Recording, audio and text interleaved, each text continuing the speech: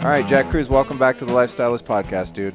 I'm live. I like it. Live in LA. I'm super stoked, dude. We've had, for those of you listening, we've had a long day of sharing a lot of information so far.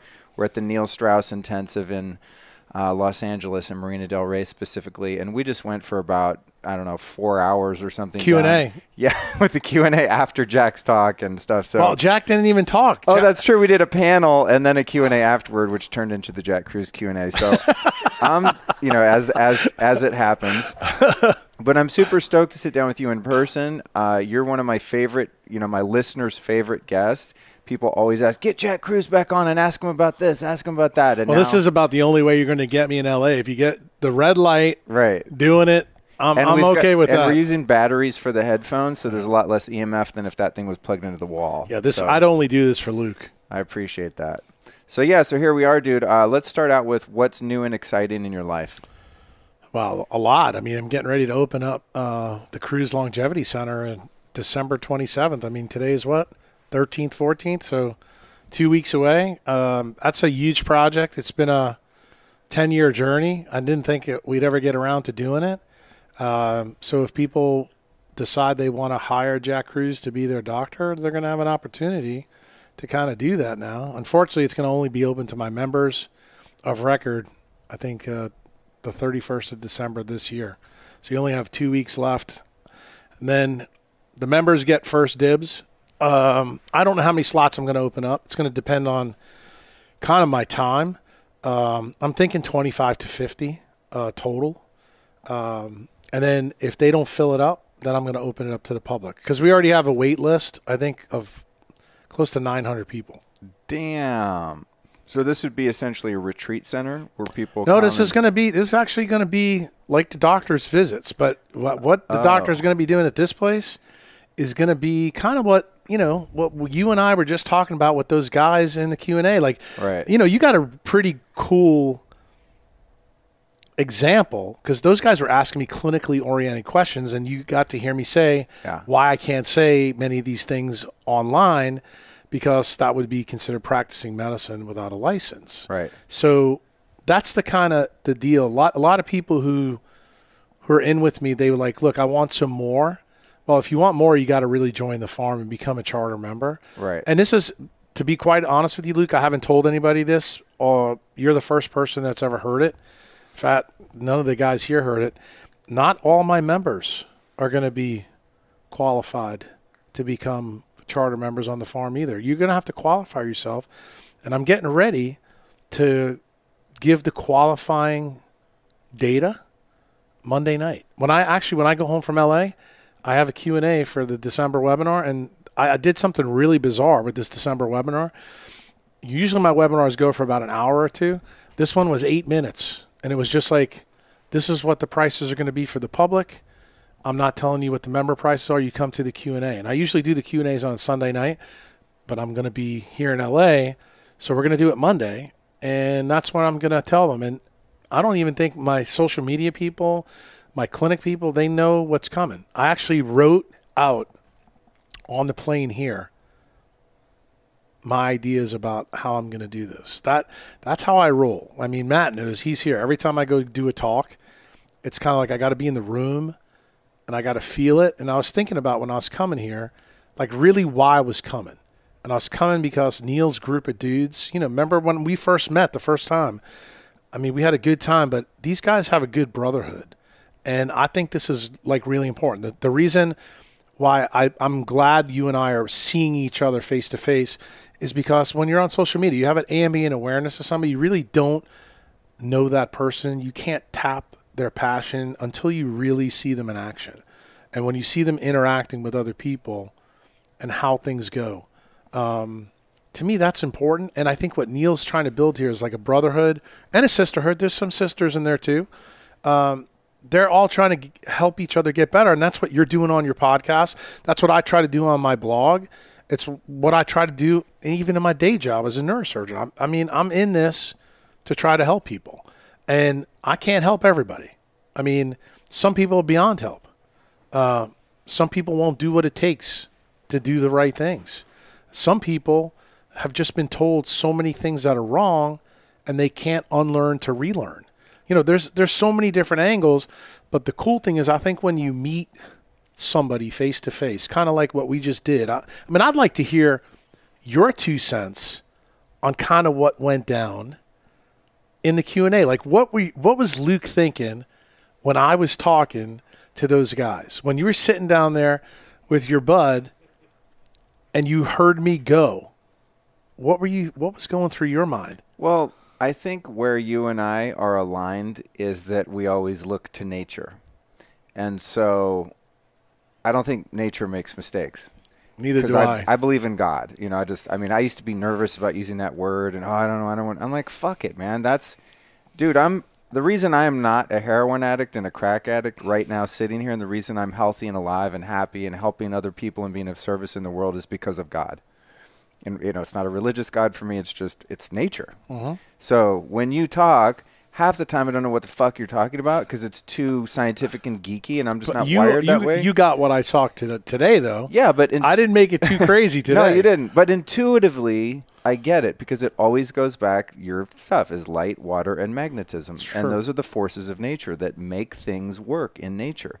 And so it makes sense to me enough on that level. And then I can see, for me, kind of where I'm deviating. And I do a lot of shit that you don't agree with, too. I think that's because I live in an area that's so out of alignment with nature that I have to fucking fight extra hard. So yeah, we have my Juve. For those of you watching, we have the Juve red light panel here. Now, if I lived somewhere and had a lifestyle where I could go out and get natural sunlight at sunset and sunrise, and you know I could get my red light like that, I'd do it. But I'm pushing hard and I'm rocking and rolling, and so you know I kind of go a bit extreme with the biohacking stuff to the point where it defies some of the laws of nature, but a lot of it's still based on nature. So when you were talking earlier, it makes perfect sense to me. And I think that's what's great is being able to meet people kind of at their level, right? So you have the geeks in the room that are like, oh, I understand the quantum biology or the physics of something that you're talking about. And then you have someone that's just like, all right, I'm sold. What do I do? And that's where I come in. And that's where, you know, we have Matt Maruka sitting here in the room with us. And that's where guys like Matt come in is they go, oh, okay, so you don't want to understand all the science of it? Cool. Can you wake up at sunrise and be in the sun naked? All right, there you go. Can you drink clean water? Cool, there you go. Can you work on mitigating blue light and EMF? Cool. It's actually not that complicated. But yet, like you said earlier, you have to understand the why. So I like what you were saying because you scare the shit out of me. And I'm like, fuck, I got to leave L.A. And now I know why. Well, it's not because you don't like L.A. It's because it's antithetical to human biology to be here. Right. Well, it's not any system that we're – this technology used to be an oasis that we got some progress from. We've abused it so much in our environment that now nature is the oasis. And that's the crazy part. Right. And I look at LA as a technology jungle. You know, that's why the thing I was wondering, what I wanted to ask you, just get your response. When we were doing the Q&A together, that was on the Facebook Live feed, when I said I was the last one to talk about supplements, when I said what I said about over-supplemented comes from being undereducated about light, I want to know what you thought about that answer. Did it surprise you when I said it? And when I said it, what did you think? No, I actually really identified with it because I'm 48, dude, and I'm feeling the effects of living in the environment that I live in. I mean, and I can't even get good sleep because not only the EMFs where I live, but tell them, since we're doing this live, tell them what you said literally right at the end when I told you about flying back in LA. I mean, share it because to me that was like rock star moment when you said it. Well, there's been a huge mystery for me. I'm always hacking air travel. I mean, I did a live feed the other day, and I mean, I've got PMF shit. I have the blue blocking glasses. I have the hydrogen. I mean, the shit I bring on the plane.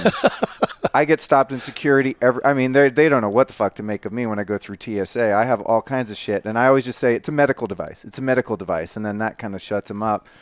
But the reason I do that is because flying is my kryptonite. I mean, that's the thing that devastates me more than anything that I do. And it's really weird because other people get what you call jet lag when they go east.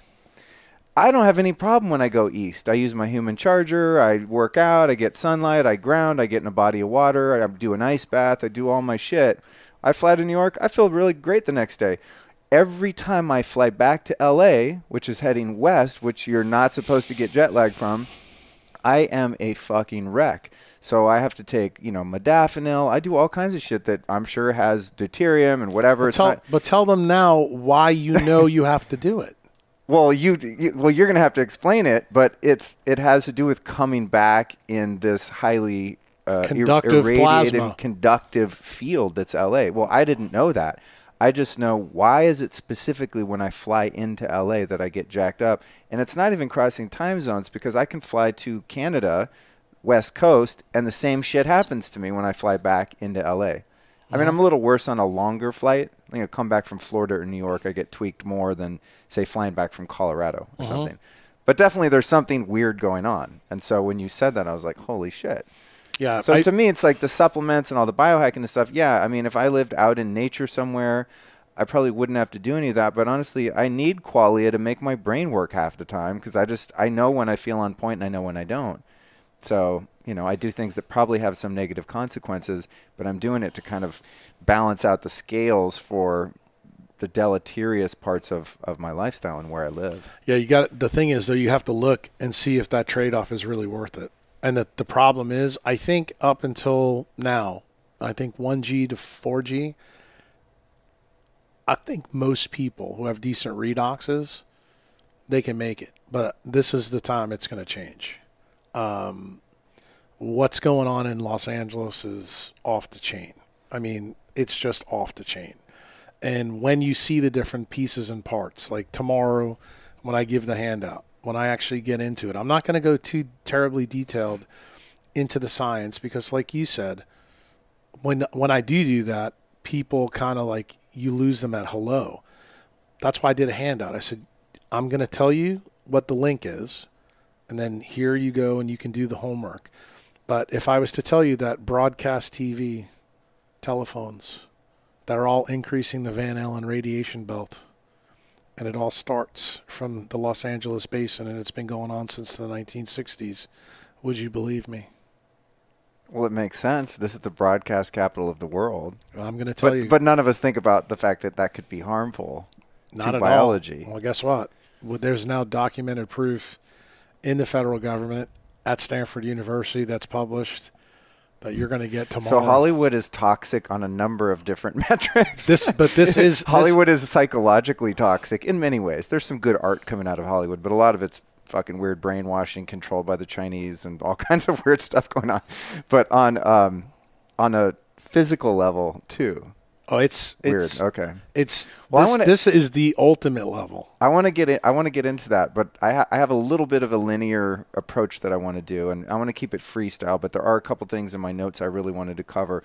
First thing is going back to your longevity center. You said farm, so are you going to have animals or vegetables? Oh yeah. No, it's going to be full on farm. I mean, it's 10-acre piece of property. It's got all fancy schmancy fences, and that's been there. It's in the boonies in Louisiana. Yeah, right? it's on the North Shore. It's on the North Shore of Louisiana.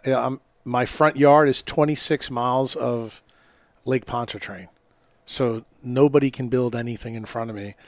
We have a wildlife reserve around it. Your cell phone hardly works out there. Oh, I love it when my cell phone doesn't work for a number of reasons. Now, something I want to ask you about is I was looking on your Facebook or Instagram or something. Looked like you were doing construction with the building biologist and making an EMF-proof Faraday kind of room. What's up with that? Yeah, the clinic itself. There's three buildings on it. One is a barn for the animals. Then there's a clinic building, and then there's my house. My house was finished in August, so I've been living in the house since that time. The house is completely 5G certified. And, I mean, I went through this with a fine-tooth comb. In fact, I had a building biologist come out and actually film the end stages when we were closing up the walls. Oh, cool. To do what we were doing. And I took them through the house and showed them all the different things that we did because we went overkill. I put lead-lined walls like you would get in a hospital in the house. Damn. And it's really expensive, but the thing is, literally, you could put a fluoro machine outside my house, and it's not getting in. What about the electrical fields? Do you do some kind of shielded wiring inside the wall? Mu metal. Metal covers all the wires. Really? Everywhere. Wow. Yeah. So you went to those lengths, even though it's kind of out in the boonies, you're still getting signals out there? I went even further. The whole building, like the clinic building, is made out of 5-gauge steel. So it's got steel and lead on the inside.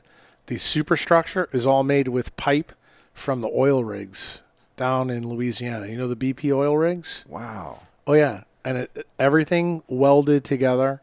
Everything's made out of metal. The vapor barrier that's supposed to be under the slab, we sit right on the bayou. So the grounding is incredible. In fact, hopefully maybe someday you come visit me, but Matt will tell you he's been there. I have flagstones in the back, and I had my guy mix up the cement, and we put copper dust in there to make more grounding. So when the cathode ray, the sun hits it, you're even getting more effect than you would normally get. Plus, if you go down just 12 inches in my ground, the water table's right there because we're on the bayou.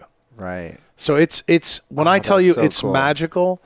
And the thing that really makes the place magical, if you saw my trees, dude, I have live oaks on the farm. I have about 12 live oaks, but the two in the backyard are spectacular. And I have my 5G warning detection system on the trees. You know what that is? No. You ever see the moss on the live oak trees? Yeah, yeah. That's a fungus. And you know that fungus, viruses, and bacteria all grow with non-native EMF. So I got the idea to go into the bayou and get the fungus and hang it off my live oaks trees. So if they start to grow more than normal, I'm going to know that there's a problem in the environment around there. And that's using nature as your Geiger counter. That is amazing. Yeah, I was talking to someone about them rolling out, and we're going to get into 5G deeper, but I really want to learn about your center and stuff like that because it's exciting. It's one of my dreams and my vision is to have a home that is safe and building biologist certified out in the woods somewhere and like. Well, you're going to have an opportunity. Maybe this is the place for me to say it. My brother-in-law is now starting a construction company that is going to be building these types of facilities. Oh, amazing, dude. And it's going to be called Alamo Construction. Oh, right? Amazing. Alamo's the last stand, bro. Oh, that's so dope. So somebody's telling me about in Scottsdale, they're rolling out 5G, and it's interesting, but it's a guy that I interviewed, and he was like, oh, radiation's safe. It's no big deal. And he doesn't believe in EMFs being dangerous. Now, I know that, we don't even have to refute that because I know your position. But I told him, I said, well, I just talked to someone who lives in Scottsdale, and you know how they put up the 5G or all cell towers, and there'll be a palm tree, or so that it's not so ugly. Cactus. Yeah. So they put one up next to two real palm trees, and within weeks, the two fucking palm trees next to it were dead. Right. Dead as a doornail. And I'm like, that's all I need to know. I don't need to understand the science, the biology, the fucking physics. I just know when you have something in nature and it was alive and now it's dead and nothing changed except you put a pole up right there with a bunch of weird frequencies coming off it. So to some people it might seem extreme to build a home that is protected from all this stuff, but to me it seems extreme to not do it that way. Well, I'm going to tell you, the project that we did it's a big project. It's expensive, but I'm talking to my brother-in-law because, this process has been going on in my head for about 10 years. I think, the trend that you've probably seen out here in LA, the tiny house trend that has become really famous, on Home and Garden TV. I told Steve that I think people would do this, and I think how it's going to start, people are going to do the tiny house maybe in their garage, or they're going to do it in one part of their house. So that way it's the safe zone, like where they'll do their sleeping. Then I think when they start to see the benefits, then they'll go. Because I think there's going to have to be different price points to do this. The things that are going to cost the most money are going to be the lead line sheetrock. If you decide to go that route, I don't think you have to, even for 5G. I think 5-gauge steel is all you have to do. I actually think you can even go thinner than that. We're actually talking to a company right now to make the thinnest lead on the market. And I'll tell you, Luke, when you pick one of these sheets up, a 4x8 sheet, I think one of them weighs about 200 pounds. Wow. They're really, really heavy. So they're a pain in the ass to install. Right. So not only do they cost, 20 times as much, like a 4x8 sheet, for people who are probably wondering, is about $20, regular sheetrock. Our stuff is about $190 for one. So you can see that price point right there is going to jack the price up. If you do installation with electricity, and you guys would probably be interested in hearing this because I haven't really talked about this to anybody. Travis, who's our electrician, Travis has no experience with EMF. When he came on this project, I said, Travis, I'm going to teach you everything you need to know. And now he's really all in. He's like, Jack, when you start the classes for the public, can I come? And I said, dude, I expect you to be there because guess what? Some of these people that come that want to talk to an electrician, you've already done a project. You've learned a lot. Like I'm teaching him now how to tell people how to buy light fixtures and lights. And he said to me, he goes, I would never have thought about doing this as an electrician. And I said, people in your community, in my community, they want this service. They want an electrician that they could talk to and say, yeah, what's the best light for me to buy for this application, given this, that, and that. I said, dude, if you have that ability, I said, those are the things that we're going to be teaching people at the farm. It's not just going to be a medical center. It's not going to be a place you can get your labs hacked or, come up with the new latest whiz bang or learning how to use light, water, and magnetism, in a clinical setting. It's going to be also about a 5G mitigation center. It's going to be about my kid's depressed. What do I need to do? I told you this earlier. I was approached by several people who are CEOs of companies. They wanted me to do a corporate membership where I would agree to come once a year to talk to their people and try to help them all get healthy, and then also have a corporate membership for the executives of that committee. I'd never even thought about doing that. People brought this to me, and I was like, it's not a bad idea to have maybe a corporate plan. I'm thinking maybe I'll do one or two just to see how it goes, because it's not. I was doing this really more for my members. The people that have been with me for 10 years, if they want a piece of me, this is their opportunity to do it. If they don't want it, then I'll open it up to the public and see how it goes from there. The key thing is I want people to learn what they need to know to protect themselves. Like you said, if you decide, okay, I'm putting my roots down here, I'm not going anywhere else because this is where it's got to be, well, then I'm going to tell you I think you should spend money and build a fortress. Then I think it makes some sense to do that. Yeah. But I think this market is so new. It means it's ripe for growth, but it also means it's ripe for marketers who are going to screw people over. And you know how I feel about that. And I think it should be done by people who are in that industry, but also with people who understand the biology behind it and why you're doing what you're doing.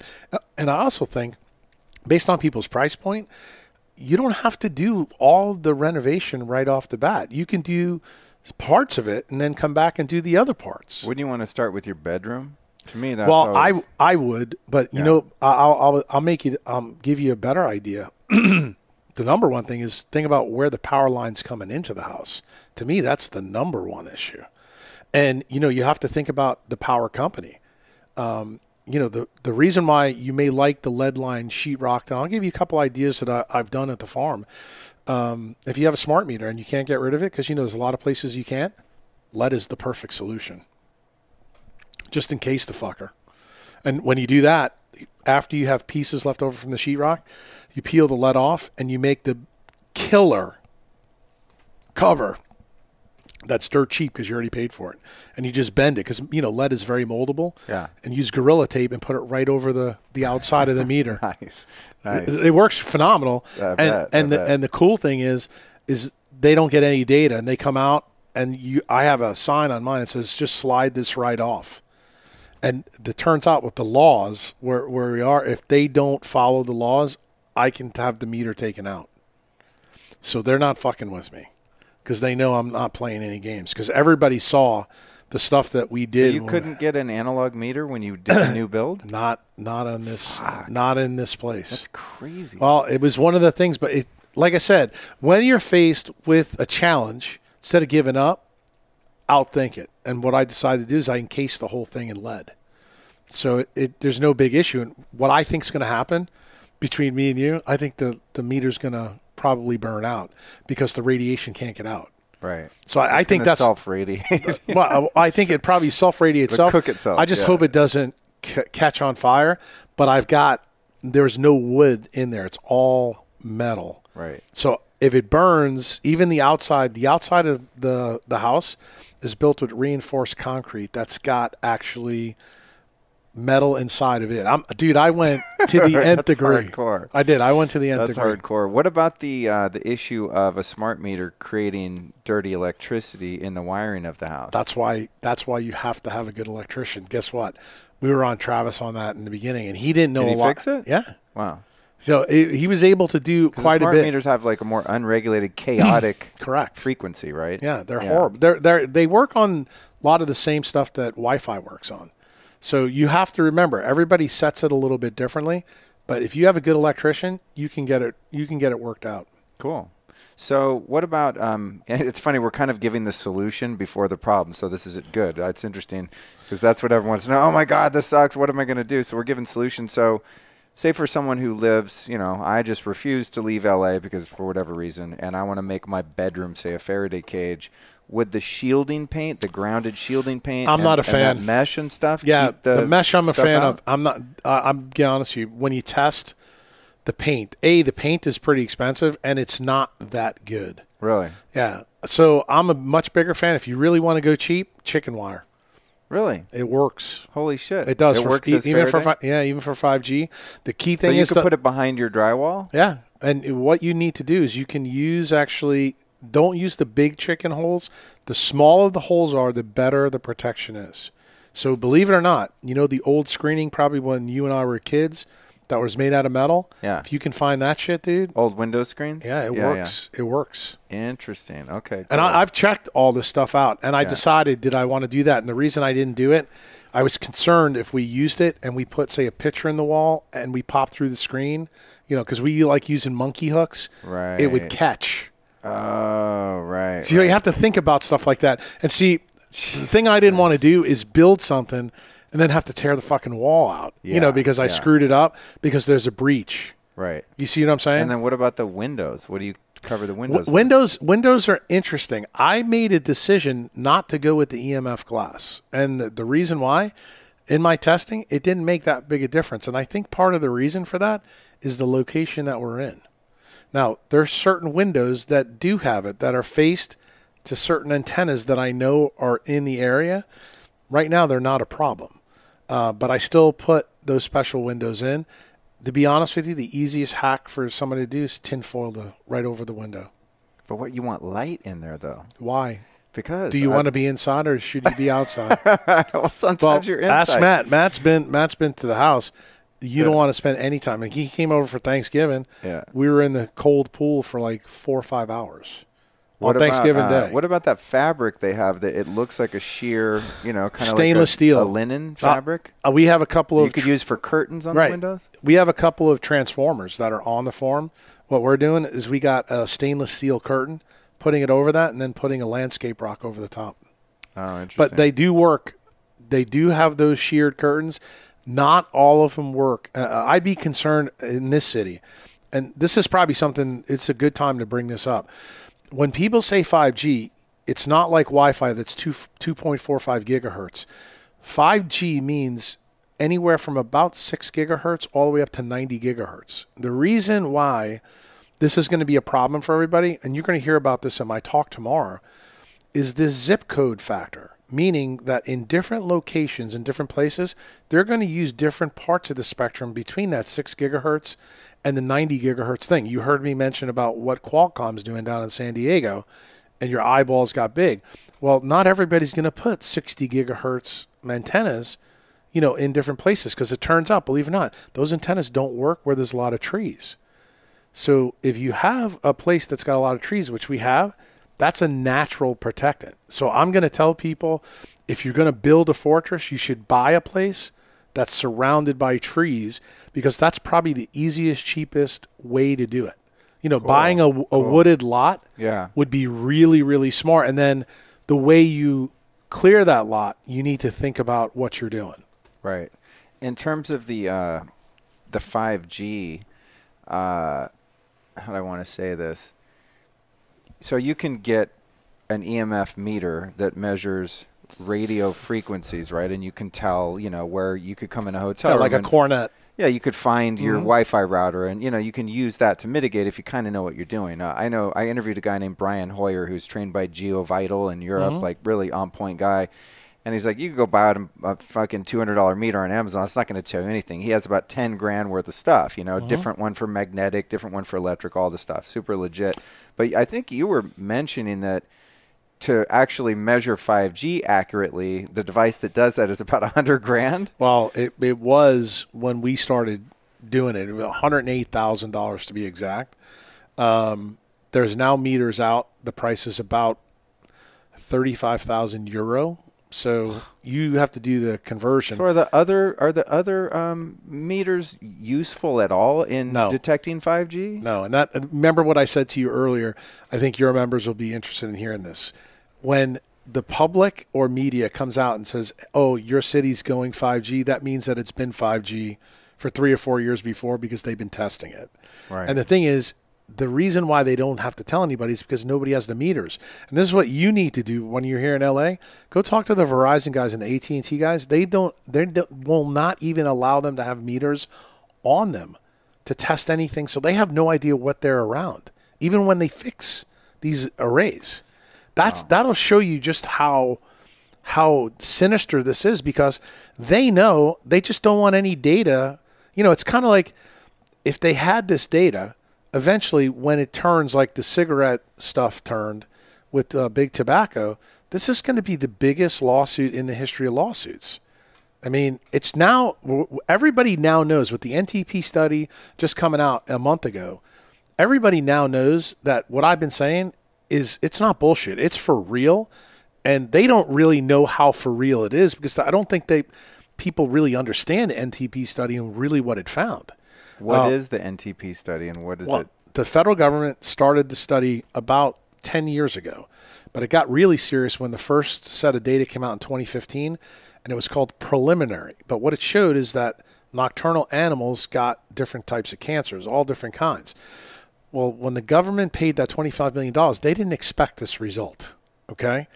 So they shelved it and went back to study. They sent it back to the scientists. The scientists just released the study, final tally. Beyond a shadow of a doubt, EMF causes cancer. No doubt about it. In lab animals.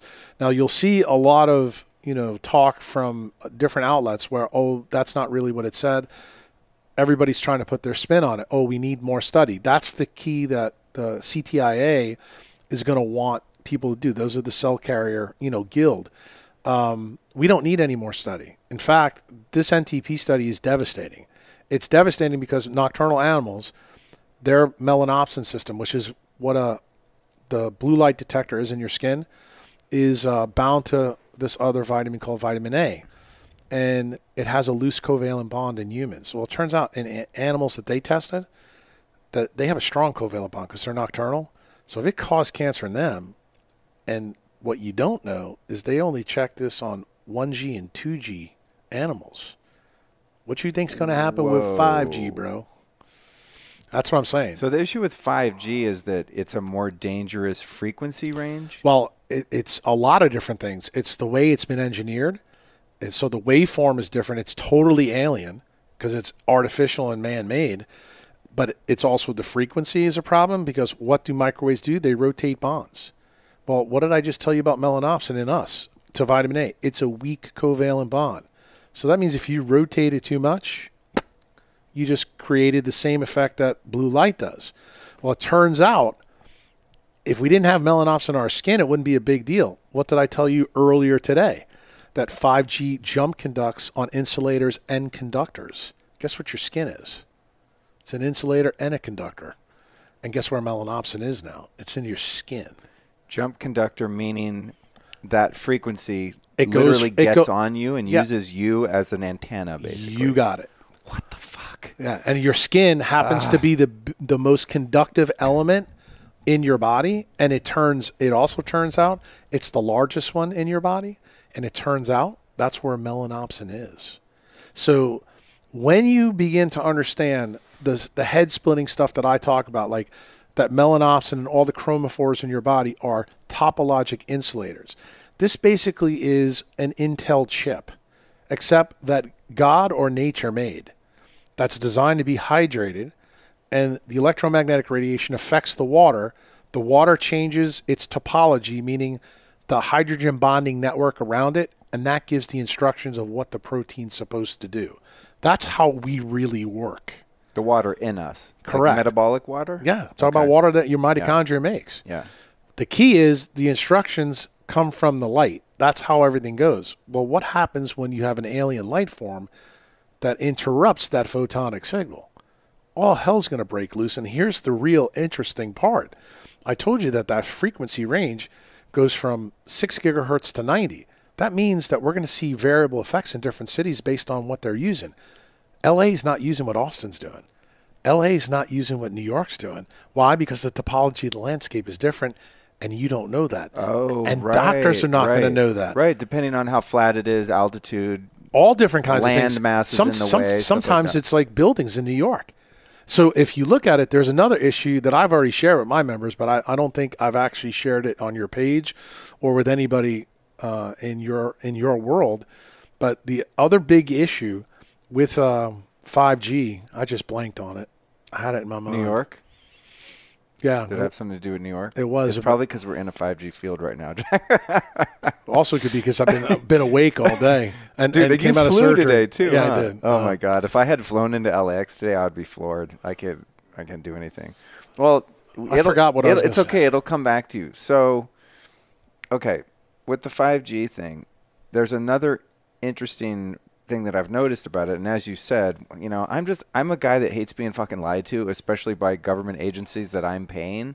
And so as I started to look into more of the political aspects of 5G and seeing that how it works is that the big telecommunications giants, these multinational corporations that control the fucking world and everything in it and on it, what they do is they'll go to local governments for a town or a city, and they'll pay that local government to lease every phone pole, power pole, and you know, government buildings, etc. And so local communities and local governments are incentivized by the cash that they're going to get, you know. And when you're talking about California that manages its money very poorly, cities that are mismanaged are much more susceptible to selling out and kind of ignoring the data, ignoring the health risks of the public because they want that money. I think all cities in the United States are mismanaged, to be quite frank with Right. you. So I think the real problem, the way you really have to think about 5G is population density. And I just thought about what I was going to say because this is important. It's really important for you to hear. What most people don't know is the federal government owns most of the western half of the United States. So that means the way 5G is going to be rolled out there is going to be radically different than what's going to happen in New York. So the reason why I need you to think about this, we were talking before about building biology and things like that. Since the federal government owns almost everything west of the Continental Divide, Elon Musk is a big player in their plans. It's going to come from above. So that means the way you need to build needs to be different than the way people are going to build other places. Just so you know, the federal government only owns about 3% of the land east of the Mississippi. So they have no control over there. So the rollout for 5G on the East Coast and the West Coast can be radically different. And people are not thinking about this. I will even tell you, in jurisdictions, and that's what got me thinking about it when you started talking about cities, jurisdictions are also going to put their stamp on this. You know, just like you have federal, state, and local, it's going to be the same way. So in other words, there's going to be places that get their special version of 5G, and that special version may lead to different variable results. Why am I concerned about this, and why do I want to share this with you?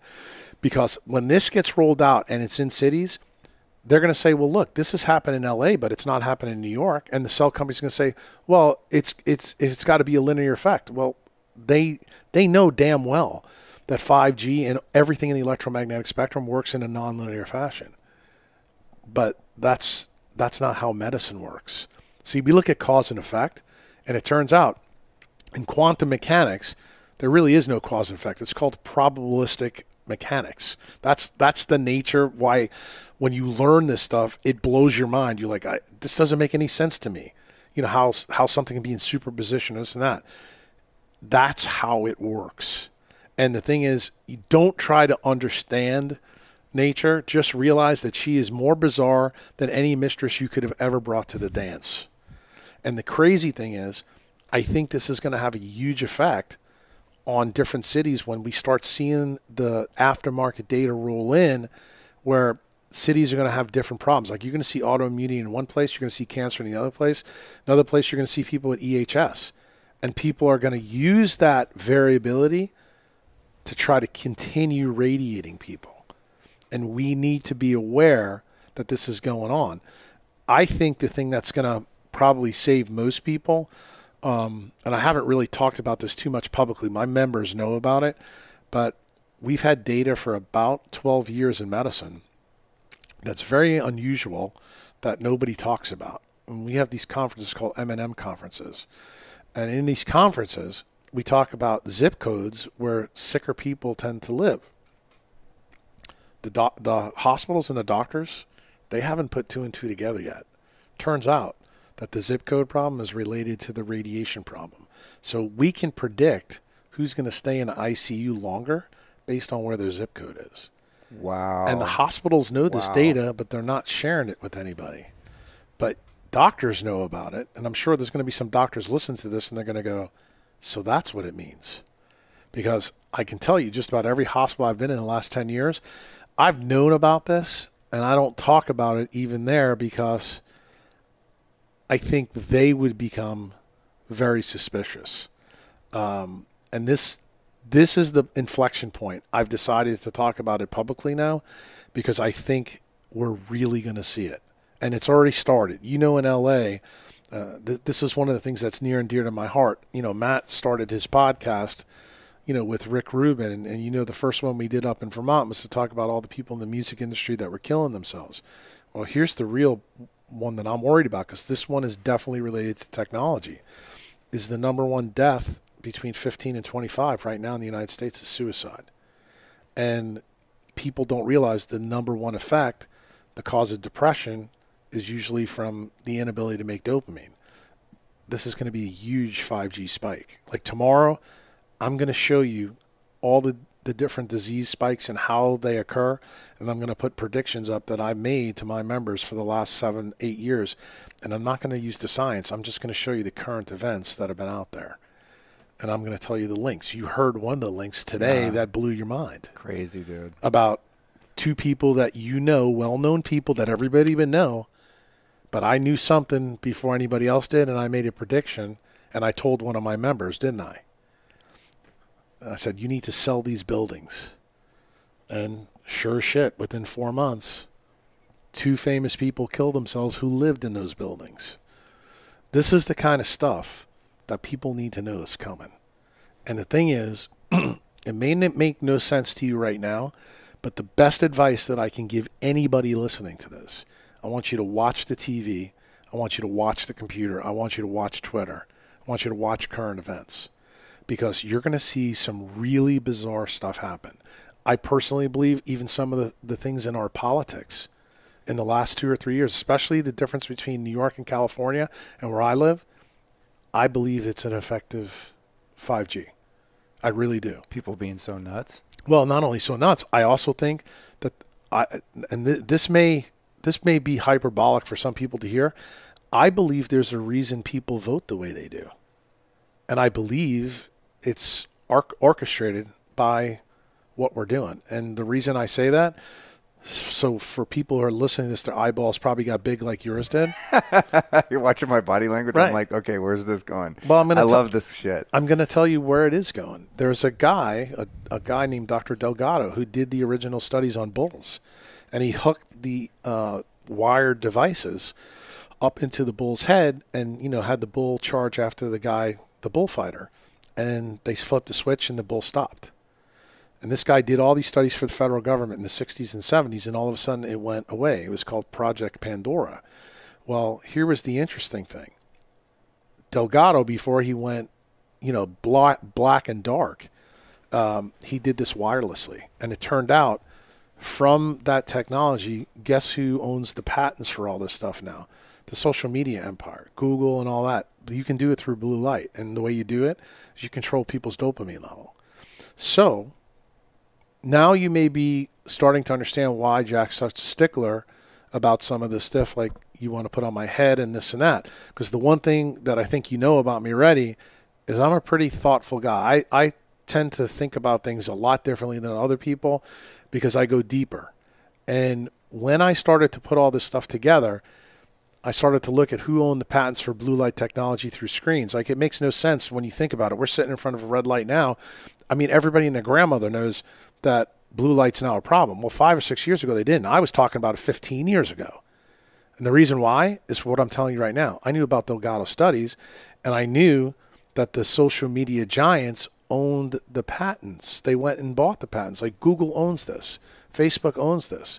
And when you start to see some of the things that are coming out in LA right now about Facebook, that it's addictive, you know, people think it's hyperbolic, but if you understand what I'm saying right now, I'm telling you it's not. And what's the link to the political arena? What just happened, Luke, 2 years ago?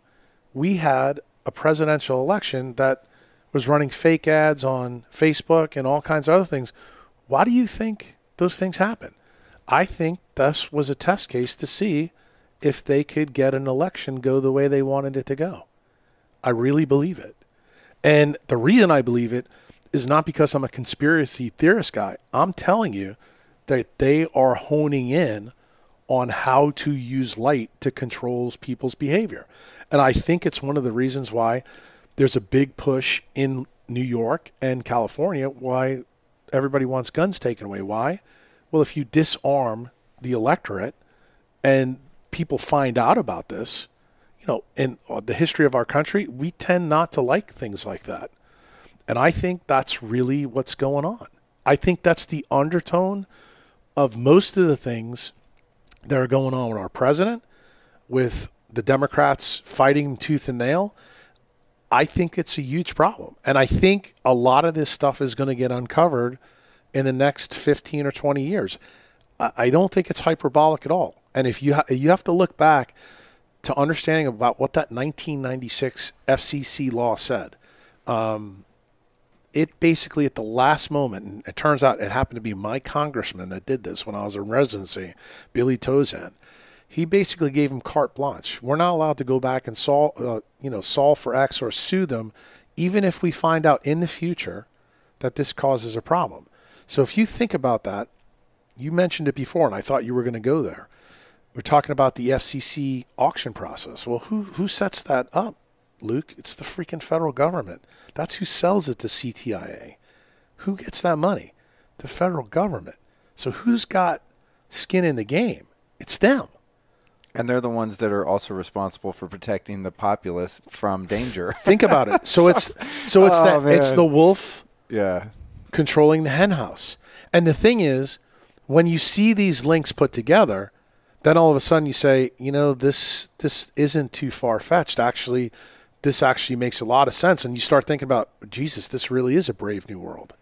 And it kind of is. And the thing is, that's the reason why I have such a big disdain for social media, because I know what its real purpose is. It's not what I use it for. I told you today, one of the best things about social media is blocking people.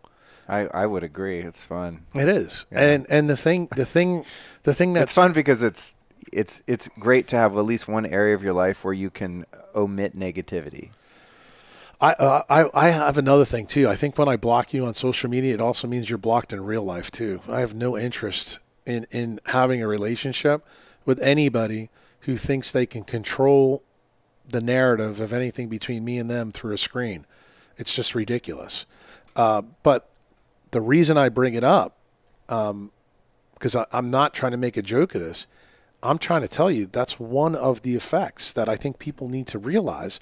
It's amazing to me how nasty people get on social media, and it's because of the blue light. It's because of the non-native EMF.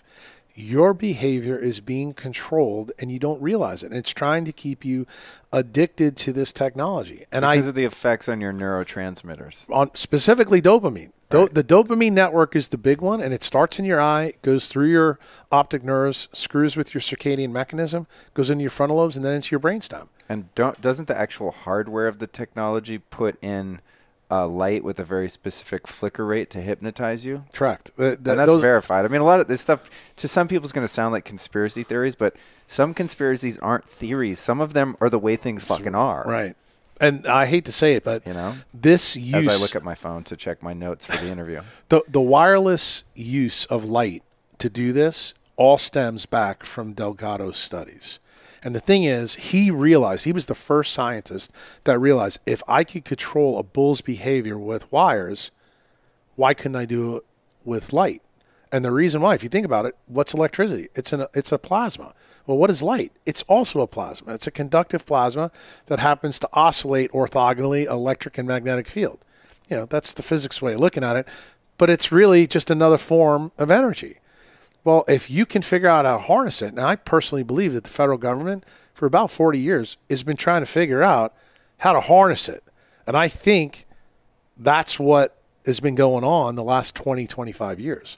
That's the reason why Obama pushed so hard to have the Internet of Things, because let's talk about what 5G really is. It's to fucking connect everything together. Like, who the fuck needs their washing machine, you know, to answer their cell phone? Right. But when you put these RFID chips in everything, everything talks to each other, you become a surveillance state. I mean, look at what's going on in China right now. Yeah. They have this face recognition technology. Like, if you don't pay your parking ticket, they shame you. Social score. Yeah. It's beyond Orwellian. Orwell was lightweight compared to the way things are going. And that's I mean, honestly. I'm sure there's probably some people going to be watching this or listening to this, and they're going to go, there's no way. And the thing is, you and I are sitting here as older guys. Like, most of the people that probably follow us are younger.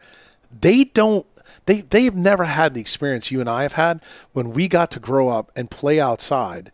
These kids are on the phone immediately. They don't realize how controlled they are. I mean, there was just a study that came out. They asked college students to pick between food and their phone, and they picked the fucking phone. I mean, think about that. Wow. If that's not an addiction, nothing is. And the problem is... I've shared on this show in interviews and solo shows that, you know, I've beat, as I said earlier, a lot of addictions. I'm very grateful for that. And you know, and that cigarettes and pornography and all kinds of other shit too, dopamine-related addictions. Mm-hmm. But this goddamn phone... Dude, to get me to leave it in the other room for 15 minutes is a miracle. I mean, I cannot be away from it.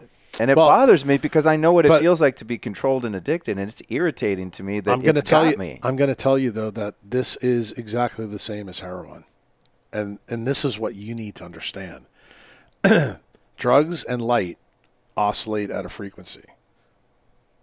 And that's the way you need to think about it. When you think about it in those terms, and see, look, I want you to feel this. This is good when you get the cut on your lip, because I know how you feel about the other stuff that you did. But I want you to realize that this is not that far off base. And in fact, this is the most insidious drug. Why? Because it's happening at a level so below your perception. Technically, this is occurring below the molecular level. But it's absolutely, this is how nature controls the things in us. So we are now fucking with the major things.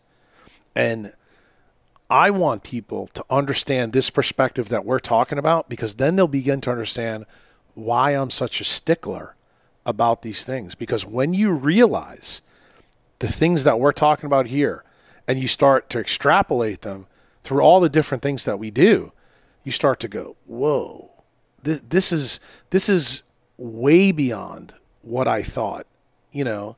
And people think it's not real. I think you need to start paying attention. Put some Windex on your glass eye.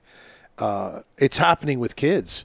I mean, kids right now, they're controlled by TVs and computers routinely. I mean, you can go out right now. If we all went right now to a museum, probably in LA, I guarantee if we found a group of teenagers, they'd all be down at their phone. They actually text each other without talking to each other, and they'd be in the same group. I can tell you, I've seen it. It happened. I just took my old scrub tech from Nashville, came to see me yesterday at the farm, and she brought her 3 boys. They're all big into gymnasts and tumbling and shit. And I took them out to dinner, and they were all on the fucking phone texting each other, and they were sitting right next to each other. And I'm going, are you fucking kidding me? Maybe they were doing it to talk shit privately. Well, I don't. These grown-ups are so annoying. I know, man. Actually, I don't think they were, because the thing is, the kids were all fascinated by the light. I was teaching them about red light because they wanted to talk about recovery. You know, because they're all elite athletes. I mean, her son is really, really good. Like, apparently his Instagram is like amazing. His name is, if anybody looks him up, Stone. He is fucking amazing. Stone is his name. Stone? Dude, just look him up on Instagram. You're in a lottery of names. No, but they did it on purpose. But this kid is an amazing tumbler. I'm not kidding you. For the time he's a kid, but he's really, really good, and he's going to a championship, I think, in Houston. That's where they were driving to. But I talked to the kids about what was going on in their world, and they told me, all of them, like my friends, they're totally addicted. Wow. They would all pick their phones. That none of the kids are sleeping either. That's the real concern. Like I talked to Stone, I talked to my own kids. My daughter told me this 2 years ago. This really bothered me. One of her best friends in high school used to sleep with the iPhone under the pillow. Oh. Well, guess what? The kid wound up dropping out of school. My daughter no longer is friends with her. I will not let her hang out with her anymore. And the reason why, this kid's personality has changed. Like, so I knew this kid when the kid was normal. Now the child's brain has changed. And now we know, Luke, how this happens. You're going to hear about this tomorrow at my talk, but I'm going to share with you how I made this prediction. I made this prediction in 2011. Remember the two astronauts, the two brothers, the Kellys? Mm-mm. Two astronauts, identical twins. One went up to space, one didn't. They started talking about doing this experiment in 2011. So I made the prediction to my members. I said, if they do this and keep one guy on the ground and put one guy up, the guy that goes up is going to get hypermethylated. His DNA is going to become hypermethylated. Remember, the only thing that changed is the environment. And I warned all my members that when he goes up to space, that's going to mimic a 5G world. Why? Everything in the ISS is 5G. It's all blue lit, all the communication stuff. He was only up there for 340 days. In the craft you're talking about. In the ISS. And Scott Kelly came back, was last year, and all the papers are out. He's hypermethylated. Wow. So how did Jack know? Well, guess what? Melanopsin dysfunction causes hypermethylation. Why? Because it destroys the photoreceptors in your body. What's the number one photoreceptor that the vegans need to pay attention to? B12. B12 acts as a photoreceptor in humans. That's interesting. I just got my labs done and my B12 was low. I'm like, what the hell? I eat a lot of red meat. L.A. Wow. Now you know why. And see, this is the thing. You're getting a little slice of what the farm is going to be like. So when you bring my labs and we sit down and we have this kind of conversation, and I know a lot more about Luke, then I can say, Luke, this is serious. You need to really think about what's going on. Well, the crazy thing with the two astronauts is we've been seeing this effect in cosmonauts and astronauts. So I tell all my members, pay attention to what happens in space, because it's going to be what's going to happen on the surface of the planet when 5G goes live.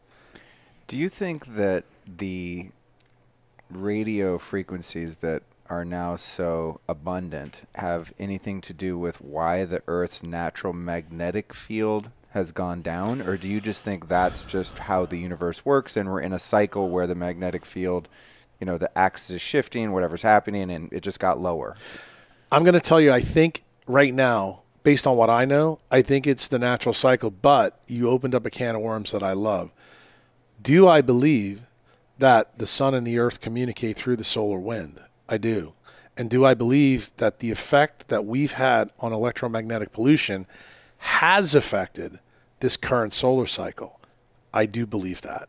And the reason I believe that is for what I told you earlier tonight, that there's now documented proof that radio frequencies that man has used for the last, I guess since 1940, because that's when we first put radar up after the Japs bombed us, has created a third Van Allen belt.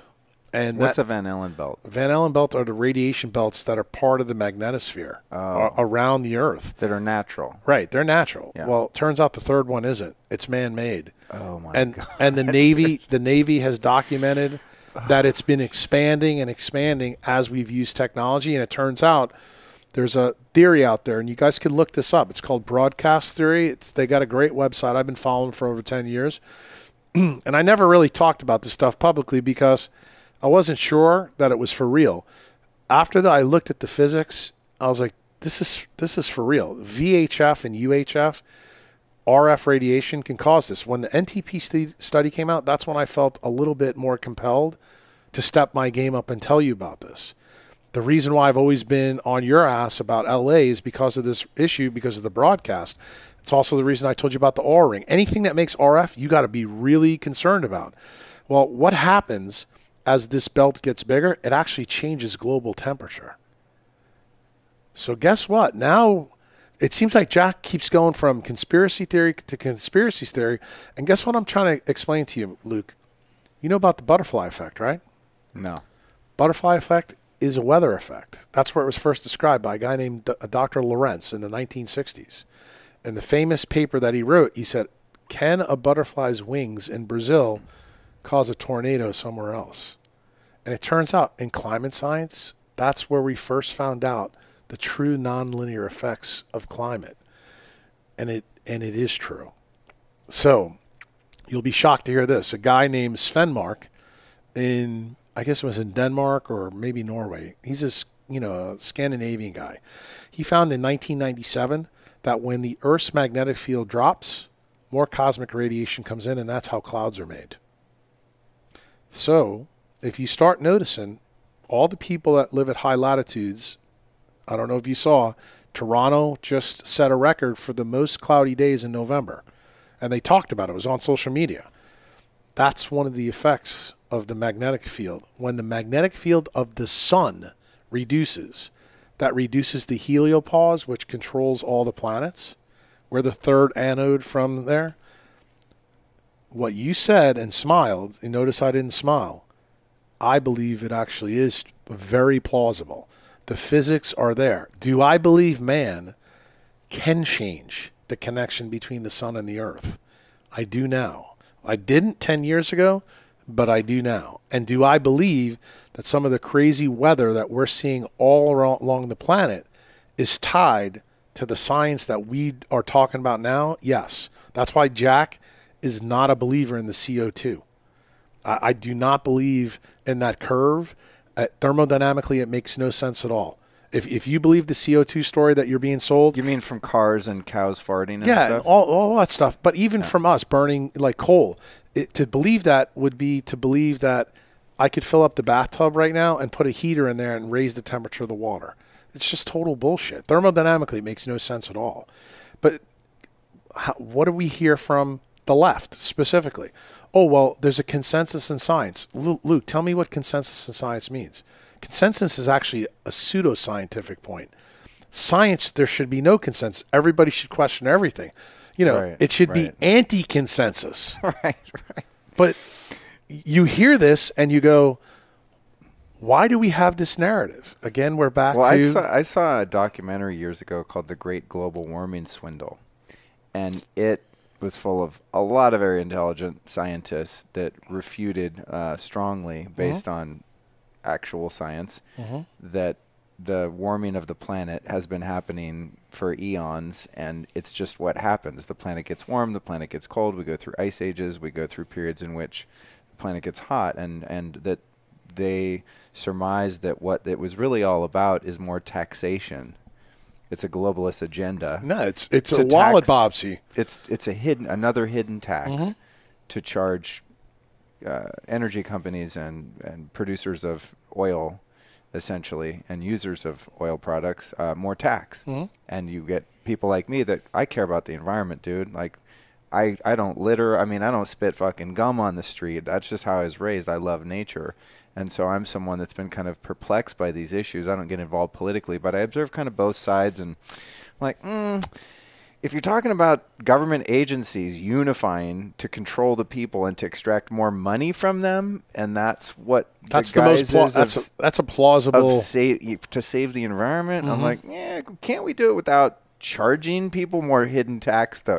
Right. So I don't know what the answer is, but it's interesting to look at all sides of things, and that's just the way I try to be open-minded and look at all things. But what makes sense from what you're talking about is this third belt of all this ionizing radiation that's being created. It's having a huge effect on climate. That actually makes sense to me. Yeah. Well, the thing is, though, I was really surprised when the Navy admitted that their RF radiation was being held in. And this is the point that I want to make to you.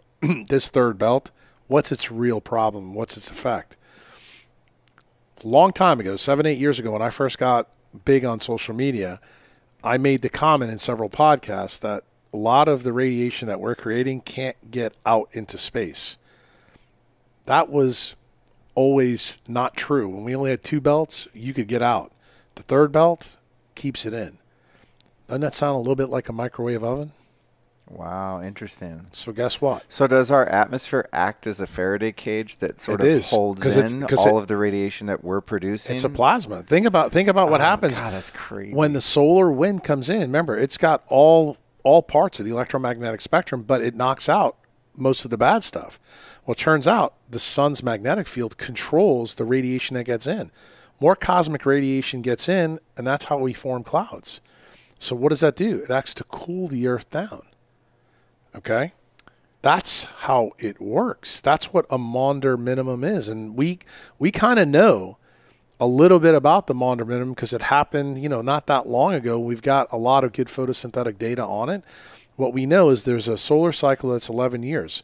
Right before you get a Maunder minimum, what happens? That cycle increases by about 13 years, and it happens several times. Then all of a sudden you'll go through a period of like 60 to 80 or 100 years where like rivers froze. So back in the 1700s, there's literature out there that the Thames River and the Seine River in Paris and in England was completely frozen for like 40 or 50 years. Wow. And well, that's what's interesting right now in looking at, and again, I'm not knowledgeable enough about this stuff to form a real opinion, but I do observe. But what I observe is I see reports record low temperatures. There's record low temperatures all around, and shit's freezing that's never been frozen, or it's been hundreds or thousands of years. And I'm like, wait, I thought the planet's supposed to be getting hotter. And if I mention that to people who are sort of part of the mainstream paradigm of global warming, et cetera, they say it's not global warming, it's climate change. Right. Well, you know why they're saying that? Way out of that. Sort of because argument. It's kind of like what I told the guys when we had the Q&A downstairs. If you can't explain it, it's pseudoscience, and they can't explain it. So what do? They just create another narrative. Why does the narrative work? It goes back to the other discussion we just had, because everybody's blue light toxic. So their dopamine level's so low, they don't even know what to fucking ask. Wow. I'm serious. I mean, when you really see all the parts, the moving parts together, it's like that scene in Da Vinci Code, when everything is mixed together. You're like, you got to be fucking kidding me.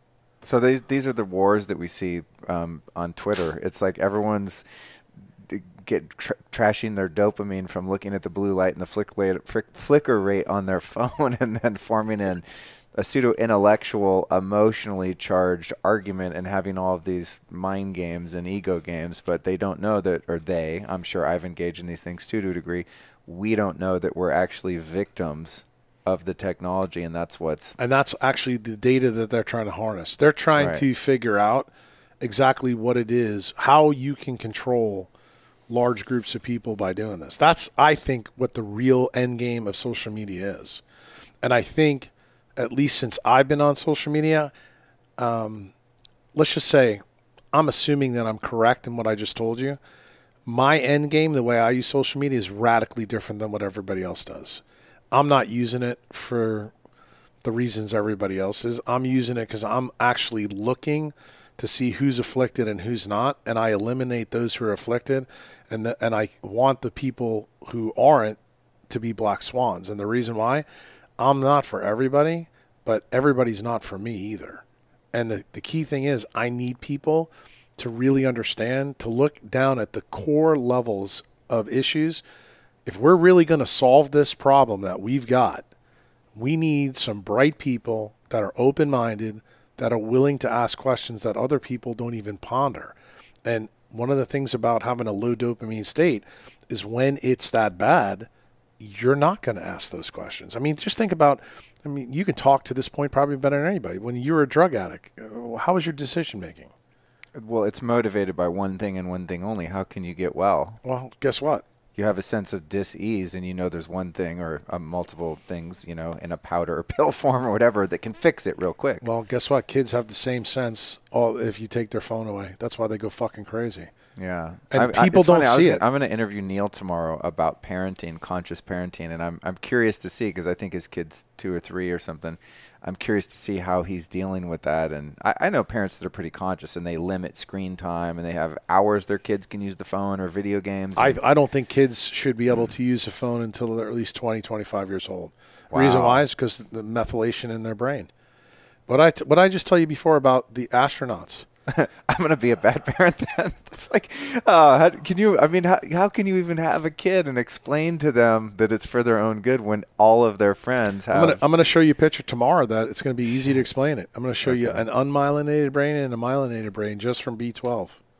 Wow, because the blue light destroys your B12.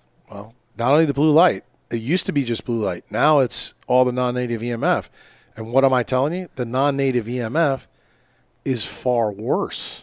Right. And that's the one that's growing. Remember, blue light is static. I mean, you just put it on. All the tech screens use it. You know, but there's ways to hack it. I mean, we're hacking it right now by having the red light on. Yeah. But there's really no way to turn off the internet signal if you want to be on the internet. Right. And see, that's what you've got to realize. You got to realize how insidious this game really is that we're playing. So I've said on several podcasts, I haven't said it on yours, but I'll say it now because it's important. I think if you give your kid any technology before their brain's myelinated, it's akin to taking them to Walmart and kicking the living shit out of them in front of an audience. And it's not hyperbole anymore. Jack has got serious whoopee-doo science behind him. When your brain is hypermethylated, you can't make myelin. Okay? You know one of those diseases called MS. Everybody who's got MS that just heard that said, wait a minute. Is Terry Walls really white? Is it minding your mitochondria and eating leafy vegetables? No. It's non-native EMF. That's the real problem. That's the reason why when you go away from the equator, the redox drops. That's the link to MS. And the thing is, we're seeing it now in vegans. I'm going to show you a picture tomorrow of one country. Because, you know, Jack loves to get his points across very clearly. I'm going to take you to India, where most vegans are, below a latitude line. I'm going to draw the line for you, okay?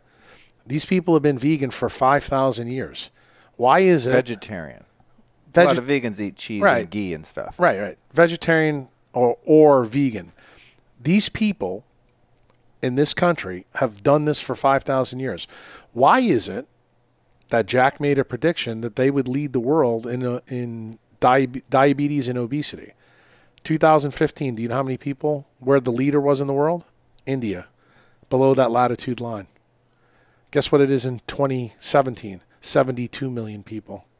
Wow. Guess what it's going to be in 2019? 100 million people. So when you hear people that are vegans out there in social media, or like some of the guys that we heard here, and they tell you that it's a really healthy thing, Jack goes straight to the place where there's more vegans on the planet and says, explain.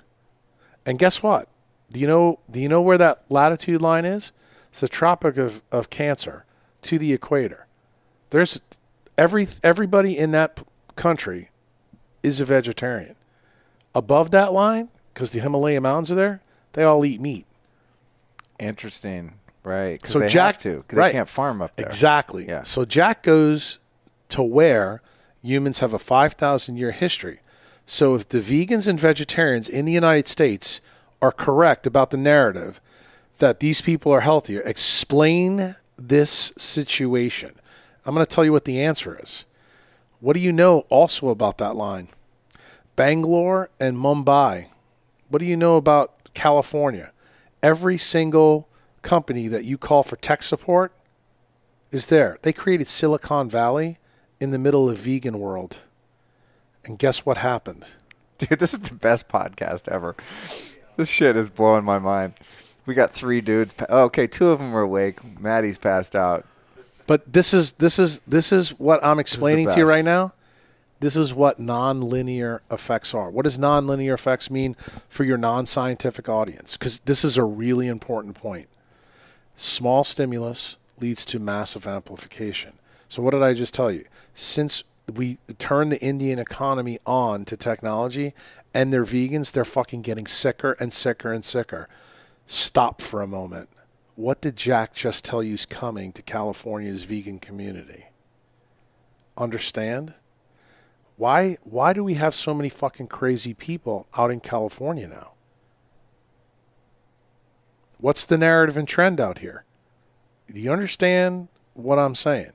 If your brain doesn't work, and remember, we're humans, we bury all of our mitochondria here in our heart. If you have an active process going on that's hypermethylating you, destroying your photoreceptors, not allowing you to myelinate, can you think? Are you more likely to be controlled? The answer is yes. Right. This is a giant... Being manipulated by a narrative that wants to be pushed by the powers that be. And the crazy part of this grand scheme that I think is going on is all the disease epidemics that you see today. Suicide, opiates, obesity, autoimmunity. These are the collateral effects of this experiment that's going on. Well, it's interesting that you mentioned India because I spent some time there actually in southern India, Bangalore and Chennai, and all across that lower southern region of India. And it's interesting because I saw very few healthy-looking people. People are like little kids are fat, you know. And I was like, oh, this is weird. And you never see anyone really that's kind of fit and ripped and muscular and looking healthy. I thought that was interesting. That's part of the reason. I was a vegetarian at the time, and I was like, oh, this is great. I get vegetarian food everywhere. Well, I mean, it's kind of, for me, when I want to understand something, I go to the source, and there's no better source on the planet for vegans and vegetarians than India. I mean, it's perfect. And when you look at the latitude, you just draw that line between the 20th, the equator's past the tip of Sri Lanka, but the entire country where vegans live is in strong solar light. Do you want to know how you can be vegan and vegetarian in Jack's world of understanding?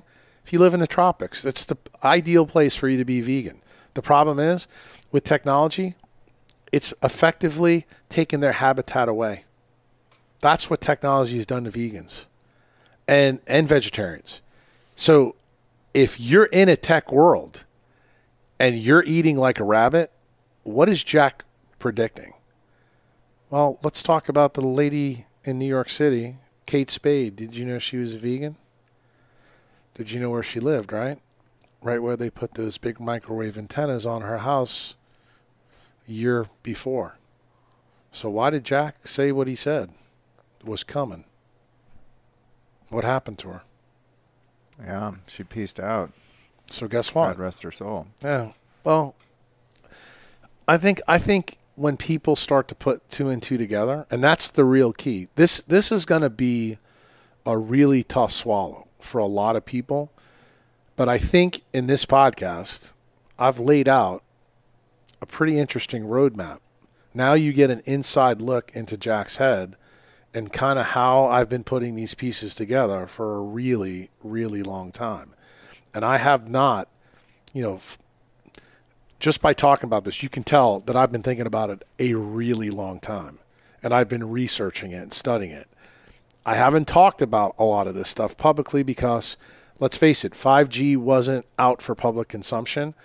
But as I told the guys earlier, I had a member at my event last year who told me I was a pussy, that I needed to start telling people everything because he knew what I know. He's in this industry. So he's an industry insider. So that's the reason why I feel compelled. It's the reason I came to LA to personally tell you what I know. To do this podcast, to talk about this very issue. This is the night before I'm getting ready to say this in probably the first public setting. You're the first person that I'm talking to about this. Well, there's something really interesting that we were alluding to earlier before we were recording. We were talking about geoengineering, and I saw something in mainstream media recently that said Bill Gates and some other really creepy globalists they didn't call them that, that's what I called them, are wanting to dim the sun by spraying aerosols into the atmosphere. They're thinking about doing this in the future. And I thought, that's interesting, because I remember it was about 1996 I started looking up in the sky in LA going, why are there tic-tac-toe cloud lines going all across the goddamn city that are totally out of normal flight patterns. Because they're going nowhere in and out of LAX. They're coming from the valley headed to like South Central and back and forth, and then they don't go away. And I started asking people, and they would say, oh, that's a contrail. You're a conspiracy theorist. And I thought, I was born in 1970. I used to lay in the grass as a kid and watch planes go by all the time, and I know what a fucking contrail looks like. It dissipates in about 30 seconds. What I'm seeing is not a contrail. I'm sorry. And if it was, how does a plane if it is a contrail, meaning condensation caused by, the engine's exhaust essentially going through, a humid atmosphere and creating, steam, then how do they turn the engine on and off in mid-flight? Explain to me how a jet coasts in midair with no engines on, because they'll stop and start. So anyway, not a conspiracy. I don't know what it is.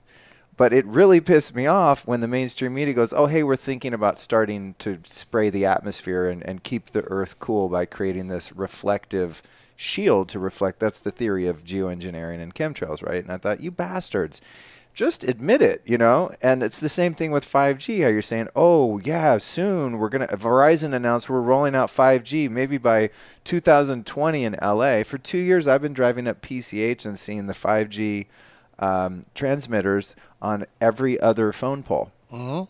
Well, the other thing, and it's just that irritates me. I just can't help it. There's this part of me that's like, God, that's not right. You're going to be more irritated when I tell you bullshitted like that. I'll repeat what I said to you downstairs. Any place that has geoengineering, by definition, is going to be a 5G area. Why? What if I told you they had a geoengineer so that it minimizes the damage to living systems below? Because that's how conductive the plasma is. See, there's relativistic electrons that are being created from all this technology, and that's what the geoengineering is really all about. It's about protecting us from the collateral effects. This is the butterfly effect. So, when I give you the paper tomorrow that I'm going to give you the handout, this is the reason I'm not talking about it, because this science is very dense. But I'm going to give you my spiel, and I'm going to give you links. And when you see where the links go, they're going to take you to places like Stanford.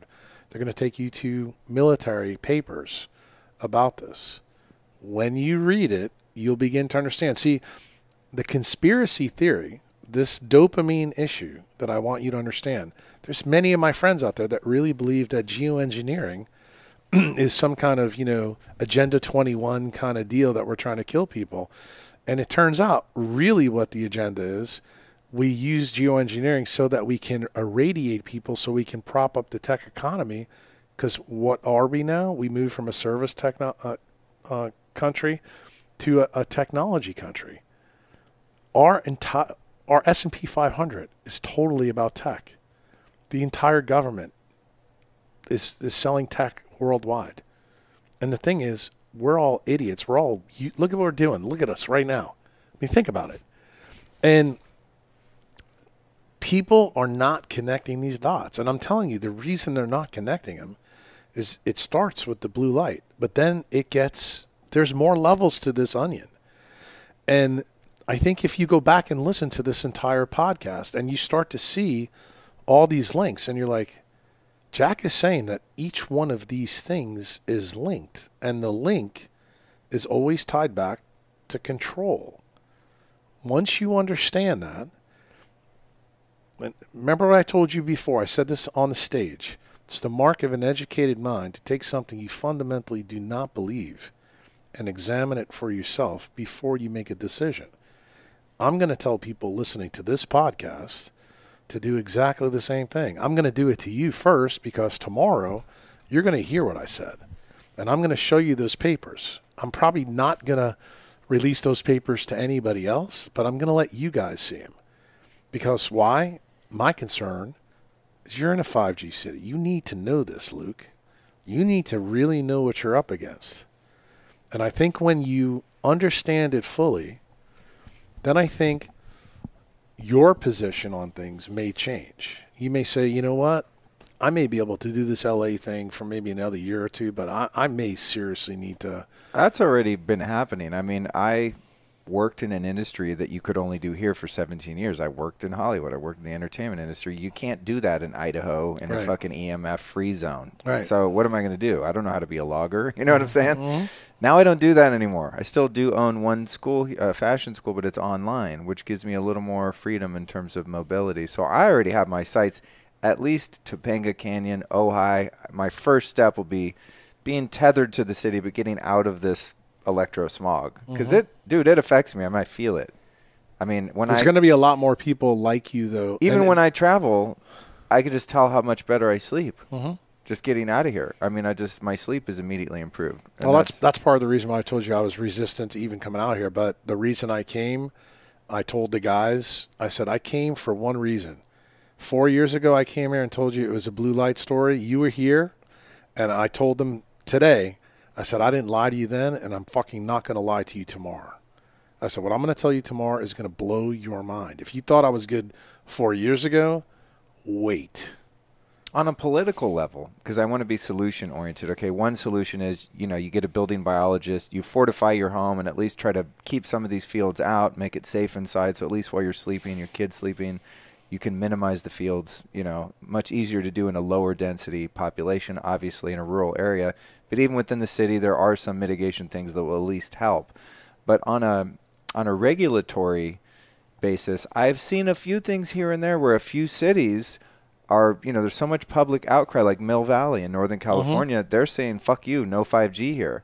And they have these city council meetings and shit, and they're fighting Verizon and whoever, Qualcomm, whatever it is. And what they don't realize, though, is the 5G is still going to be flying over them. I mean, it's the most ridiculous thing. So even if it's not in your local community, it's still there. And the reason why, this is the reason why all these other issues we talked about, this third Van Allen belt is a huge big deal. If the radiation can't get out, it's going to fundamentally change what happens on this planet.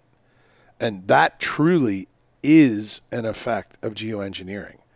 And I do believe NASA wants this project going on because I think they want to figure out how to build an atmosphere on Mars. I think that's really the fucking end game. Whoa. I'm not kidding. I think that's what the federal government is really up to. If you ask me, that they're using us to figure out how to make Mars habitable. That's exactly what the game plan is. To build an artificial atmosphere. That's what they're doing. Using the geoengineering. Absolutely. And there's absolutely no doubt about it. And to understand the staggering, and this truly is, I mean, from a science perspective for me, I'm very interested in this because when you think about it, you have a dead red planet because it doesn't have a magnetic field, doesn't have water except at the poles. The interesting thing is if you created an atmosphere, technically, that would be the biggest feat in human history to take a dead red desert and turn it into a habitable planet. I mean, let's face it, that would be epic. Now, do I also think it's epically stupid to do it when you really don't know what you're doing, when you really don't know how nature fundamentally works? I think that's a problem. And I think we're pushing the boundaries way too fast. And I think as we try to do this, I think we're harming our own place and harming it in ways that most of us don't even understand. I mean, I tried to bring in this podcast with you just a little tincture of something that I've never talked to anybody else about.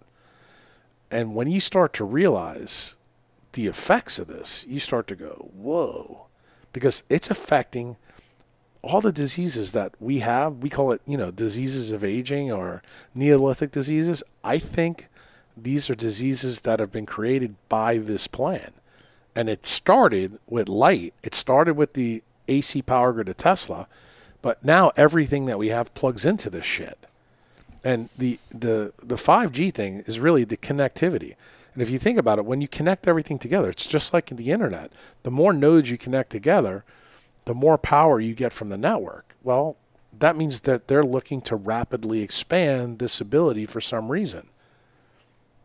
What do you think that reason is? Do you think it's just communication?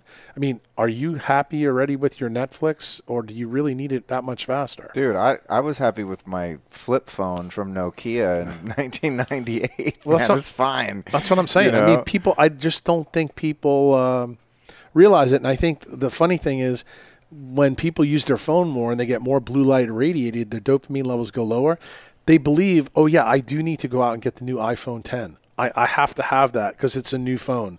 And I have to have my download speeds fast. Like, it'd be unheard of for my phone not to work, super duper fast. Well, the scary thing about it, and I love that we're just like unabashedly going for it in the conspiratorial, not just the health implications, but is the data mining that is already happening, right? The tracking, and then with that's why the data is so important to them. And with having that data is valuable, I mean, no, the data is the key to figuring out how to control things, right? And but they still haven't made sense of it yet. That I can tell you. Right. But if you say you have a house that's completely 5G wired and everything's run on Wi-Fi, your lighting, your refrigerator, as you said, you run your microwave to make a phone call, all of that shit.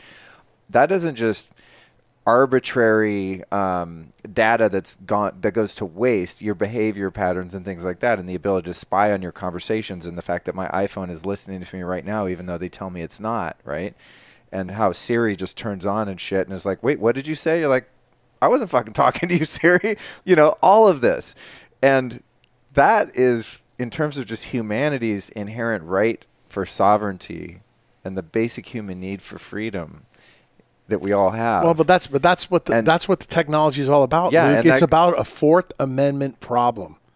And I'm telling you right now, I think the two big things that are going to happen politically in our country, you're going to see the Supreme Court is going to be tied to this Fourth Amendment right with technology. But the other big thing, it's going to be a battle for water on this planet. Mark my words, because the higher this radiation goes up, the more dehydrated everything on this planet gets. That resource is going to become very scarce. And it's already starting to happen. It dehydrates all living things. It becomes Mars. Right. Think about what we're doing. Wow. Think about what we're creating, a microwave planet. What happens when you microwave anything? It dehydrates. You've ate old steak that you've put in the microwave, right? If you don't put a paper towel around it. It's been quite a while, but yeah. but it tastes like shit. Yeah. Right? Like shoe leather. Well, what I'm trying to explain to people is this third Van Allen belt is a very similar story to that. We, unfortunately, live on the tectonic plate, so we are the steak. And all the diseases that everybody knows about, like the diabetes we talked about, the obesity crisis, the suicide crisis, the opiate crisis, these are all collateral butterfly effects from the effect of this plan. That's really what's going on. That's how I see it. And the thing is, I don't think there's a lot of people, like most of the people that will listen to this, they may get it, but I don't think most of the people in the world, out of the 7 billion that are there, we'd be lucky if we get about 500,000 that really, truly get it. And when you ask me, who am I looking for? I'm looking for that 500,000. I'm looking for those people that are going to listen to this podcast and go, this guy's been thinking about this a lot. This guy is looking into stuff that other people aren't looking into. Because let me tell you something. If you think this is about Netflix speeds and connectivity and fucking selling people a new cell package, you're a fucking idiot. I can tell you that. There's a lot bigger thing at stake here. And the thing is, it's about time. Now that we're here, the switch is flipped. It's time for us to have this kind of conversation and start talking about. Hopefully when you get other guests on and you bring people on, you share this kind of stuff. Say, look, what are you doing about this? How does this affect this angle? Are you worried about this? Just like you said, there's going to be some people that say, oh, no. And, those are people, for me, I turn their pilot light off. I'm not interested in dealing with them anymore. It's funny. But it's the truth. That's how I feel. Well stated. Yeah, I get that. There's the other side of this, too. And that is, I don't know, I always have this fine line with having an awareness.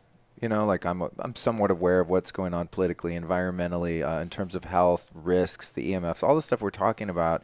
Then there's the other side of it, whereas like, where does my biology actually start to get adversely affected, not only by the things that are going on, but about the paranoia and the negativity and the fear that I'm now living in. So, but that's all dopamine. So we have a conversation like this, and I'm like, oh fuck, now I can't touch my phone, and I'm getting irradiated. And how do we deal with understanding the reality and not putting our head in the sand and ignoring it, but also stinking the biology of belief, kind of the Bruce Lipton thing, where how much can we mitigate just by keeping love in our heart and keeping a positive mental attitude? I think there's a limit and not getting caught in the fear. I think is really bad for you physically.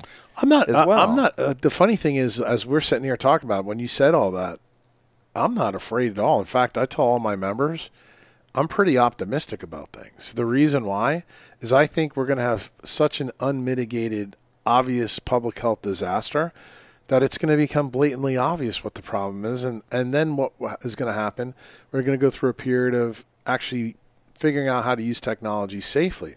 But do I think there's going to be a lot of collateral damage? Yeah. In fact, the reason I believe this, because as a physician, one of the things I can tell you that I've learned is people don't fix things proactively. They wait till the shit hits the fan, then they react. And not everybody does. Some people, who get lung cancer, they continue to smoke.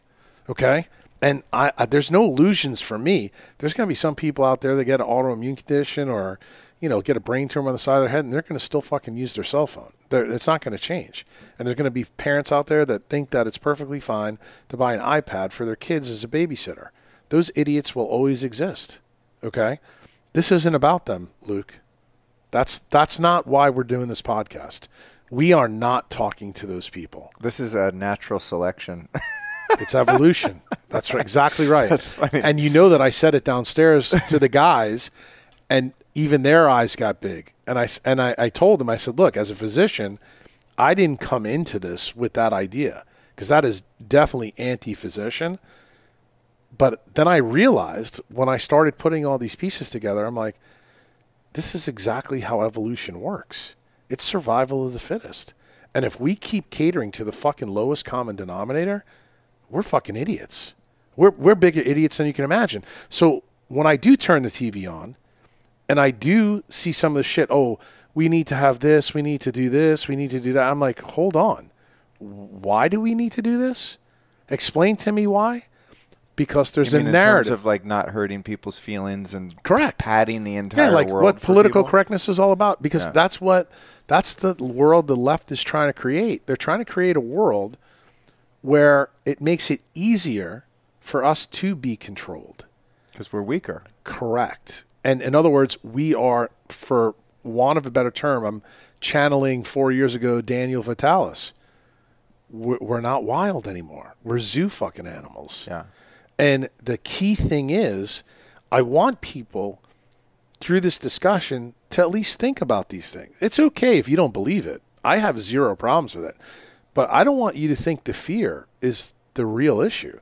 For me, I'm not worried about it. See, I like hearing that because I'm fucking paranoid, dude. When I drive around and see chemtrails in the sky, I think it has a negative effect on me because it does. It makes me paranoid. No, but it does. But the fear hurts me though, as much as whatever shit I'm breathing in from that. But atmosphere. This is what you have to realize. You're a smart enough guy now to know that the link is through your dopamine level. And a lot of people who make their job trying to misunderstand me on the internet, they use this dopamine thing. They try to use it against me, saying, "Oh, that's just Jack's fancy way of saying we're a dumb fuck." That's not true. Dopamine is very interesting. You know the statement, what's the difference between pleasure and pain? You've heard that cliche many times, right? I don't know. Well, it turns out it's the level of dopamine light, UVA light, that creates dopamine. So the reason why that line is so thin in nature between pleasure and pain, or murder and passion, is because when it's too little or too much, it's a problem. What does the word quantized mean? It means highly specific and highly sensitive. What does that mean? The light frequencies that come from the sun is how that chemical is designed to work. So what happens when we introduce other parts of the spectrum that we're not supposed to have? We change the firing rate of how that chemical works. Oh. So that's the reason why. So it's sort of like changing the gauge of a needle, like Correct. how much medicine gets through. Correct. Interesting. And that's what I want you to understand, because when you do have the fear response, that is the paraventricular nucleus in the brainstem where all stress begins, that's what you're getting. But the thing is, if you understand it, say, okay, I feel bad about this. Like you can feel a panic attack coming on. You're going to be in a point where you're going to be okay for a period of time. When your redox drops further, that's when you're going to go batshit crazy. Now, the problem that I see, that problem already exists in this town. This town, this state is very afflicted by that. That's what I see. Totally. I could see it too. But I'm serious. I look at what's going on in California. You look at, I mean, if you go to downtown LA or you go to San Francisco and you look at the drug addiction and the homelessness and the mental illness. And Nancy Pelosi says, hey, it's okay. I'm going, are you fucking kidding me? It's crazy. I mean, I think we just get acclimated to it because you're kind of used to it. And you go, oh, yeah, a bunch of crazy people, needles, people pooing in the streets. Think about what you just said. Normal. You're acclimated to it because the non-native EMF has dulled you through the dopamine effect, and you don't know it because it's below your perception level. That's what I'm trying to tell you. That's why you're seeing kids. Look, it's so rare for kids to be depressed, in prior years.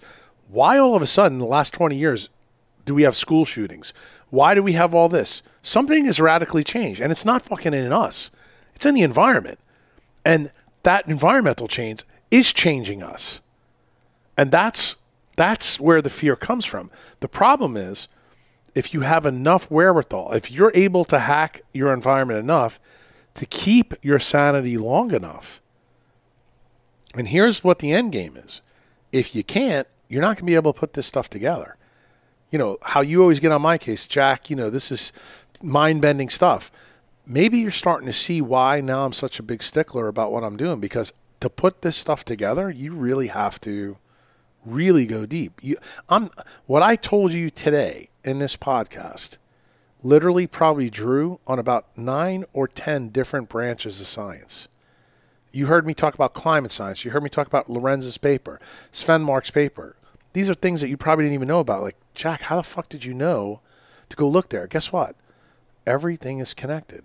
One rabbit hole leads to the next. That's how nature works. There's no fabric, no weave that she ever makes that's not connected. And the thing is, we live our life as linear thinkers. And it turns out nothing in nature is linear. Nothing. But we act as if it is. And the thing is, when you actually sit down and have a discussion like this, a cogent discussion, and think about these things, like the big problems of today, and you realize that we didn't have these problems prior to technology, you start to go, that's well, there's a bell curve. I mean, you can't deny. I mean, I can visualize it now, the introduction of cellular technology, and even going back to, we were talking about World War I, World War II. Yeah. That's when radar came. With radar. Right. That's when we went to That's when the people Japs. first started going off the fucking rails mentally. Mm-hmm. Well, I tell people this all the time. The first time a paper on autism was ever written? 1940. What about Alzheimer's? When did it show up in the literature? 1901. When did every single disease that you're worried about today, like all the ones that are in top 10, none of them were on the charts before 1879. What happened in 1879? Invented the electricity. light bulb. The light bulb. Yeah. That's electric wiring. Oh, and light at night. Light at night. So even incandescent bulbs have blue light. They're a problem. Right. Wow. But guess what? Where did it start? It really got to be a mass public health issue with Tesla and his AC power grid in 1893. How did that happen? Westinghouse and him won the bid for the World's Fair in Chicago, and they lit the whole fucking place up, and then everybody who was rich, I want that. How it still works the same way. In your old business, you're wearing Chanel, I want that. Yeah. It's the fucking same deal, dude. And guess what? Marketers prey on people who are low dopamine. Think about what I'm saying now. How many times did you hear me say it from the stage today about marketing and obedient idiots? That's a dopamine standpoint. Dopamine's tied to addiction. It's tied to obesity. It's tied to... you need a fix every time. Exactly every time I go right. on Amazon and like, yeah, I want to get this thing, and I get it, and I'm satiated for a minute. That's how it works. I mean, and consumerism is essentially fueled by dopamine because that's the reward system nature gives us. In nature, I'm a caveman. I find some fucking berries and I get a little dopamine hit, right? I find the female that I desire, I get a little dopamine hit.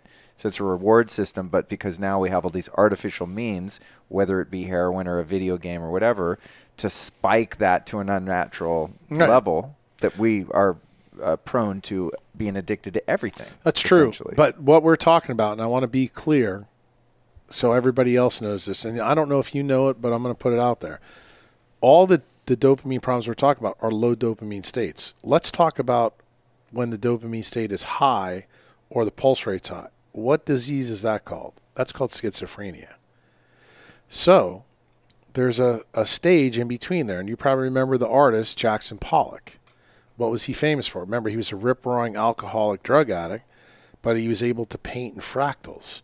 Well, guess what happens when dopamine, the firing rate, is not good enough or too fast? You're in between. That's where Jackson Pollock was. You know what the fractal part of nature is? When light slows down, you're able to actually see life in a series of stills. So that's how he painted. So time for him was very fragmented. So that's the reason why he painted the way he did. And most people didn't realize until after he's dead, when they analyzed his pictures, that everything he ever painted was in a fractal. Well, it turns out nature works in a fractal manner. So what am I trying to tell you? The light that comes through your eye and your skin actually sets the tone for how dopamine works inside you. Like the analogy you used before about the syringe and the needle was a really good one. But I want you to know it's not only just the size and the amount, it's also the pulse rate. Well, guess what controls the pulse rate? The electromagnetic signals from the sun. That's what controls it. So when you put a new one in, there's a new biophysical lever. That's how you can go the Who's schizophrenia to the new kid's depression, or, Chester Benningfield's depression. That's a low dopamine state. This one's a high, but it's not high or low. It's also the fire rate. And what controls that is light frequencies. So to put it in simple terms, as far as some basic lifestyle choices we can make, okay? We can become aware of EMFs and how to mitigate them to the best of our ability in our environment. We can become aware of blue light that's not a natural spectrum of light and mitigate that through eyewear devices, changing the lighting in our home. I use like amber incandescent bulbs in my home, and we can do that. In terms of proactive things that aren't protecting yourself but getting in alignment with nature, something that you talk about is the importance of sun exposure, and particularly sunrise and sunset. So give us a little bit, for people that are like, oh my God, fuck my life, this is horrible, it's all doom and gloom. How can we, even in the environments that we're in that are, hard to combat, how can we just adopt some simple practices, the cold exposure, sun exposure, things like that you've been talking about for a long time, but someone's listening to this, they're like, what are these guys talking about? I'm scared. What do I do when I wake up tomorrow? See the sunrise. Never miss another sunrise the rest of your life. If there's one thing you can do the rest of your life, it's free, it doesn't cost anything, you must see the sunrise. If you see the sunrise, that is going to help you set your firing rate on dopamine. It's going to help you actually build your melatonin to help you sleep. When you sleep, you recover. The two control programs that control sleep are autophagy and apoptosis. They're also the two that control mitochondria. Most people don't know. Everybody thinks melatonin is just a sleep hormone. Turns out melatonin's big thing is it controls mitochondrial DNA. Oh, wow. So guess what? If you get that right, you get just about everything else right. So it's key. Now, I don't talk a ton about seeing the sunset, but I'm going to tell you, if you are electrosensitive or you have a big dopamine issue or you have some kind of mitochondrial disease, does seeing the sunrise and sunset make a lot of sense? Absolutely. Like what we're doing right now, to be honest with you, if you had a dopamine problem, putting a red light on at night is probably not a good maneuver. For most of my people, I'm talking about my members, that is a good maneuver. But most of your members, I don't know if that's the case. I don't know their context, but based on some of the shit that I've seen on your page, I'm like, you got to be shitting me, bro. He's referring to the Lifestylist Podcast Facebook group, guys, which is fun, I think, because I know you don't just dip into people's group, but you're a pretty regular contributor to the group, and I think people really enjoy that. So if you guys want to join, just go into Facebook, the Lifestylist Podcast Facebook group. That's the point that I would make. I just think people need to realize the other thing I think that's important. We talked about this tonight. I think we all need to get together live and have discussions like this. Yeah. I think it's really, really bad that we only seem to come together on social media. Like, we never have a relationship with people outside of social media. That's because I'm the asshole that's always like, I'll hang out with someone and I'll be like, hey, can we just record this? Like, I always make a piece of media out of socializing, because it's like, well, we're going to be here. Might as well knock out 4 birds at one stone. But yeah, the human connection. I think what your buddy, he's laying still on the ground. Listen to this. He made a very great point before we started this that, dude, we should have had that conversation. And then I was going to say to him, and I didn't. I said, no, I think what happened down there was good, that it was just us with the guys talking, because I think they got a good flavor of kind of the people the dynamic that was going on. I think people learned a little bit about each other in that interplay. That's the thing that I think we're missing a lot on social media.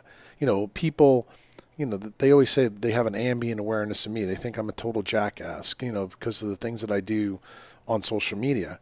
The thing is, when you sit down with me in real life, you come away and you go, this guy really thinks about things. He's a little bit different kind of cat when you get him and you see him live. Yeah, it's interesting because and I'm sure this is no shock to you, and you got a thick skin, but you're pretty combative on social media, and you come into my group and say shit. I'm like, fucking Jack, I'm trying to run a community here, and you're like, that's fucking bullshit, Luke. That thing, whatever it is, PMF or some shit. And I'm like, dude. Now I take it with a grain of salt because I think mature enough to disagree. Like, there's things you believe that I go, I don't know, works for me, might not work for you. That's fine. I'm not caught up in, the dogma of like having to be right. And I'm always willing to change my mind when I find out new information too. It's one thing I really prize is an open mind. But what's funny about you, I think, Jack, is that you have this kind of cantankerous personality. You take no shit. You have no problem calling someone out, fucking talking shit about them on stage. I mean, sometimes it could be a little uncouth, I have to say. But when you sit down with you seem like a very happy person. Sitting there having this conversation, you're smiling the whole time. Your eyes are lit up. Like, you have some sort of spiritual connection going on in your life, whatever that looks like, which is very clear to me. Otherwise, I wouldn't want to hang out with you just because you're smart. There's a lot of smart people that are dicks and they have no heart. Correct. I'm not interested in hanging out with smart people that have no soul, Yeah. So I think it's interesting, I think, the way you're perceived because you are so... argumentative in your online presence in many cases, but when you sit down, you're a very warm-hearted, friendly guy. Well, I told you the reason why. I use social media as a battlefield. I am looking for some very, very specific things. And I have this personal belief that when you put people into chaos, you truly see how they think and react. See, we call that back in the day when dating. When I was less mature, we'd call that a shit test. Exactly. You'd be on a date with a woman and you'd say some crazy shit that you didn't necessarily mean, just to see how bent out of shape she would get. And how tolerant she was of your off-color humor. Or whatever it was. It actually helps you to understand how someone else thinks too, because when you put them in chaos, the first 1, 2, 3 things how they react, that tells you a lot. And believe it or not, I'm telling you my secret sauce. That's the reason why I do what I do. And the thing is, it works so great on social media because people react immediately. It's like lighting a fuse. And that's what I'm looking for. I'm looking for the right people. I'm not looking for everybody. And the thing is, when you think about social media, Luke, how many people are on it? There's millions of people on it.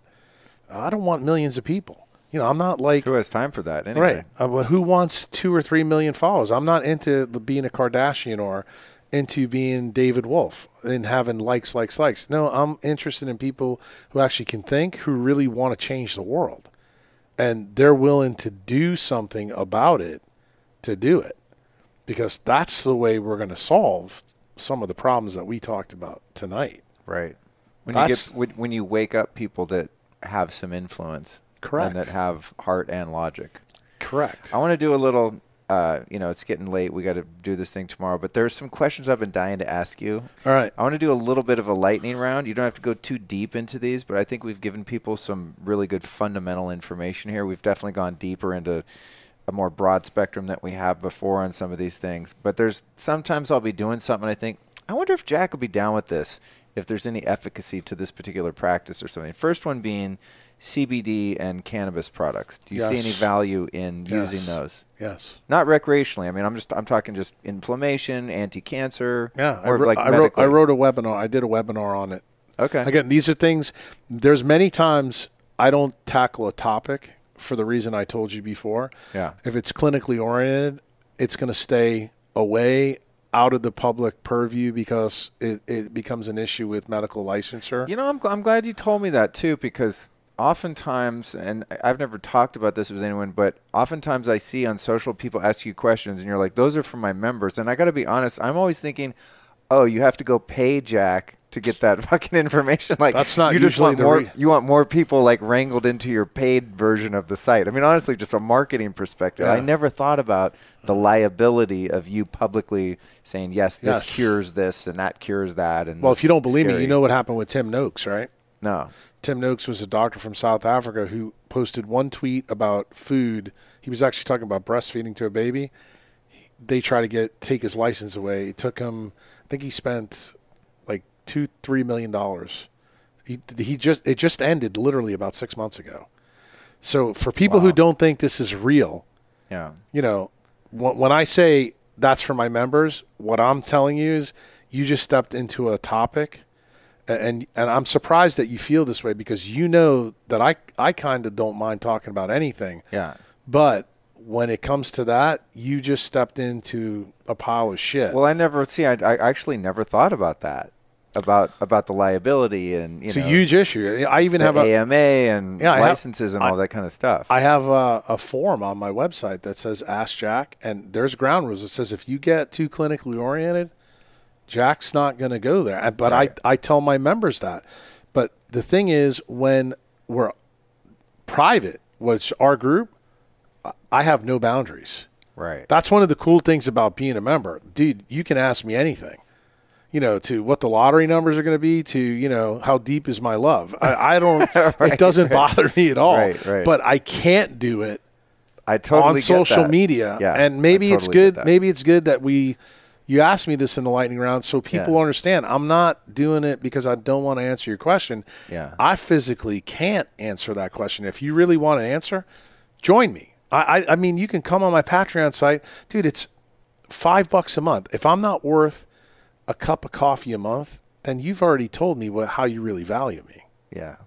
That's cool. Well, I'm glad we got to cover that, because I have a feeling I might not be the only one. It's like, God, why do I got to join something? Just answer the question. But I'm also not beholden to anyone or anything except for big tech censorship. If I talk about shit that they don't want me to talk about, I could be disappeared like many voices are currently. So that is a concern, but I don't give a fuck. I'm going to say what I want to say, whether it's chemtrails or vaccines or whatever. I don't give a shit.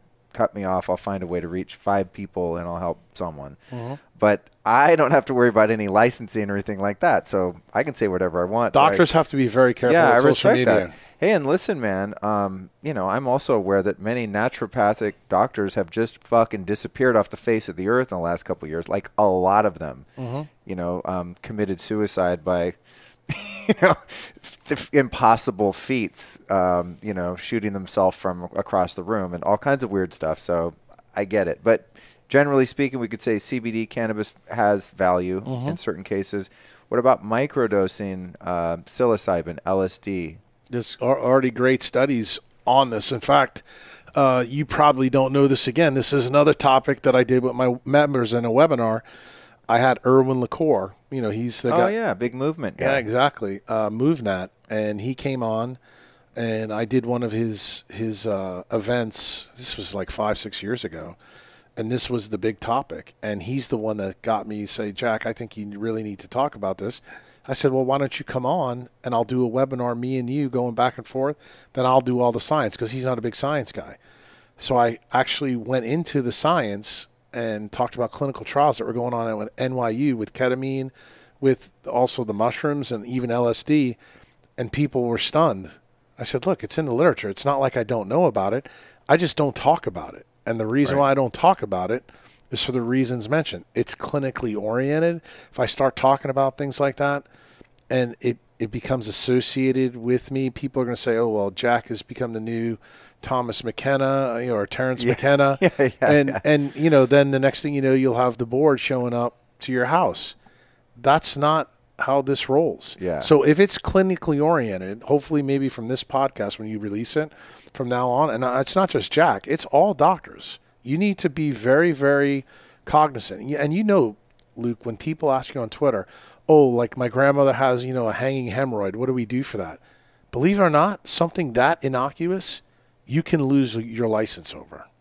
Right. So you need to be aware when we say the things we do, we're saying it for that reason. That's really the reason. Yeah. And I think there's some value in that. I mean, some regulatory agencies are there for a reason, and you don't want someone who you trust. Oh, you're a doctor? Cool. I'm going to do whatever you say. It's there's a flip side to this story, though. The flip side to the story to me is even a bigger topic, maybe for another podcast.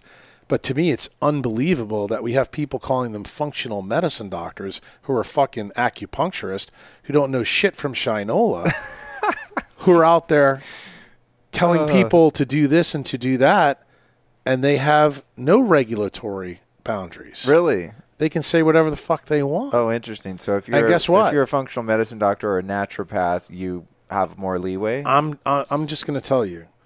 I think that everybody who hires these people, and I'm going to be very, I guess, to the point on this because this is a real problem. They get on our case as allopathic doctors for treating through the prescription pad. They're doing the exact same fucking thing with supplements and lab tests. They're making a fortune of ordering people's labs $3,000 a month and then ordering $1,000 worth of supplements, and they have it's as bad as writing a script for statins. Interesting. That's the way I look at it. Yeah. I think they're as big a problem as the guys pushing the statins and everything else. So to me, this is an interesting thing, and they get away with it more because they have nobody breathing down their neck. Interesting point. I was unaware of that. Okay, so we got affirmatives on the first one, which is great because I sometimes, I run out, you lose the deal or whatever, but I like to microdose psilocybin.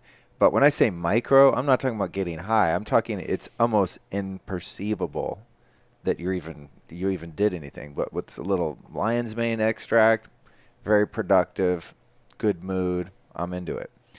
I've not done the LSD or any of that other crazy stuff, though. I mean, I used to do, real LSD, macro dose. And you're into the DHA, but not so much in supplement form. You don't like never fish oil and algae oil and all that stuff. I wrote a blog post. Just 7 years whole fish. Fish. Okay, and then the next question I always get from people, because I like fish, my body responds well to fish, is all of the PCBs and the mercury and the metals and all the shit that's in our oceans getting all in functional the fish. Medicine BS. So these are narratives that are out there. Yeah. I mean, if you go and post my name and put like seafood radiation, seafood and plastics, seafood and anything else, you will see epic conversations. Okay, cool. So we can dive deeper into that. Just Google you and that topic. And would you say generally it would be advised when you're eating seafood to eat smaller fish, lower on the food chain? Yeah, because that have been living less time? That's how the marine chain works. So the bigger fish like swordfish and tuna, if they're going to have a problem, it's going to be in the bigger fish. Yeah. Smaller fish like sardines, it's not really an issue. The bottom line is when you understand what I'm getting ready to tell you tomorrow and what the melanopsin story is about, fundamentally, melanopsin dysfunction destroys DHA in your body. Not only does it destroy the photoreceptors, but globally knocks it down. Well, what is DHA important to? It's the electromagnetic antenna that allows the outside to talk to the inside. So guess what? Wow. If the outside environment correct to your biology. Okay. So when somebody tells you, eat algal DHA or eat a pill, you hopefully can understand now why my eyes get that big, because that is a person that's announced themselves to you that they're a fucking moron and they're hurting you. They're really hurting you. And I just got finished telling you the world that we're building is a 5G world. That stimulus has now gone up exponentially. So now you need to triple down on seafood if you live in LA. Yeah. That's the point. That's good to hear. I need to eat more seafood. Well, I kind of just forget because it's not my favorite. I mean, I tolerate it, but it's not like my favorite food. It may become your favorite if you start noticing that the more you eat of that, the less supplements you have to take. Right. You may start going, or when you fly into LA, you start feeling better. Right. Okay, noted. Actually, it's funny. I thought of you because when I was flying back from Florida the other day, they had sea bass. It's my favorite fish. And I ate it, but I don't know if it was the sea bass or it was probably the fucking raviolis, actually. But I got horrible gas. And I was like, the fish must have been bad. I think it was probably the raviolis because of the gluten or glyphosate in the gluten or in the wheat, whatever it was. And then you said you're not a fan of the molecular hydrogen tabs that you drop in water because the powder magnesium shit they're made of has deuterium. No, what I'm saying is until I hear from the manufacturers exactly what their process is, then I'm not going to sign off on any of that. Do I think the idea that you have is a good one? I do. But the problem is we have no control in how they're selling it. So you don't really know what you're getting. And when you don't know what you're getting, that means there's sometimes you could have good reactions and sometimes you have bad reactions. And it becomes a big issue when you have, say, low redox versus high redox. So that's what my problem is. My problem is when you have a dynamic or a variable that you can't control for and no one's giving you the answer is use the precaution principle. Abstain. What about the molecular hydrogen gas that you inhale? No pills involved. Yeah, but you put distilled water in the machine, and you're making it's the same thing. The molecular hydrogen gas. Depends what kind of water you use. You put distilled water. Oh no, I would put deuterium depleted water, and do it that way. You see what I'm saying? See, you're not getting any of the deuterium from the gas, are you? Oh, yes, you are, my friend. Really? Oh, yes. And that's the point that I'm trying to make to you, is that you will be shocked at how much you can actually find. And the thing is, when you understand how hydrogen is handled in foodstuffs and how delicate nature goes to these lengths, and when you use a supplement that's made in a lab or made in some corporation, and you have no earthly idea what their control was for hydrogen, I don't think that's a smart move. I mean, especially when you already know that you live in a variable environment. Dude, I think you're playing with fire. I really, really do. And do I think that could be the cause of, say, psychotic breaks or a heart attack immediately or an arrhythmia? Yeah, I think that's a very real risk. Noted. What about ayahuasca? I'm okay with it. Infrared saunas? I'm okay with those too. But again, I'm always going to, like I say, if there's an A available, don't settle for a B, C, or D. So for like you, when you're traveling and stuff, I'm fine with that. But if you tell me that infrared sauna is the way you get red light all the time and you never go in the sun, I'm going to tell you no way. Yeah, I'm big on the sun. But not sunrise. See, that's where I'm fucking up. And it's been talked about so much, and Maddie's always telling me, he's like, dude, you got to go. I'm like, how am I going to get up at 6:30 a.m., man? Like, I go to bed at midnight. I need my sleep. But I now I'm seeing the reason my circadian rhythm is fucked up and why I have so much energy at night. After 10 p.m., I'm on fire. In the morning, I don't get energy until like 11 a.m. Mm-hmm. Well, it's because you never see the sunrise. Yeah. All right. So got that. Why don't you like PEMF devices? Because what does the P stand for? Pulsed. What does it make? RF. You're increasing the third Van Allen belt. Okay. You're supposed to say duly noted. What about the device that I have downstairs. I don't know if you know of this amp thing. coil? No, not that amp coil. The Nano V that makes exclusion zone water. Yeah. I'd have to hack it and see. Okay. Just got to see what it emits. What it's actually doing. And remember, anything that is an electromagnetic device that's with water, you have to be very careful with. Why? Because water is imprinted by electromagnetism. One of the guys downstairs just asked me a question about some kind of contraption he has in the house for water, and it had a blue light in it. And I was like, dude, no blue light anywhere near your water. I said, if you want red light near your water, or you want to put, a UVA light by your water, I'm cool with it, because it does change the topology of the hydrogen bonding network. Just light alone does that, and people don't realize this.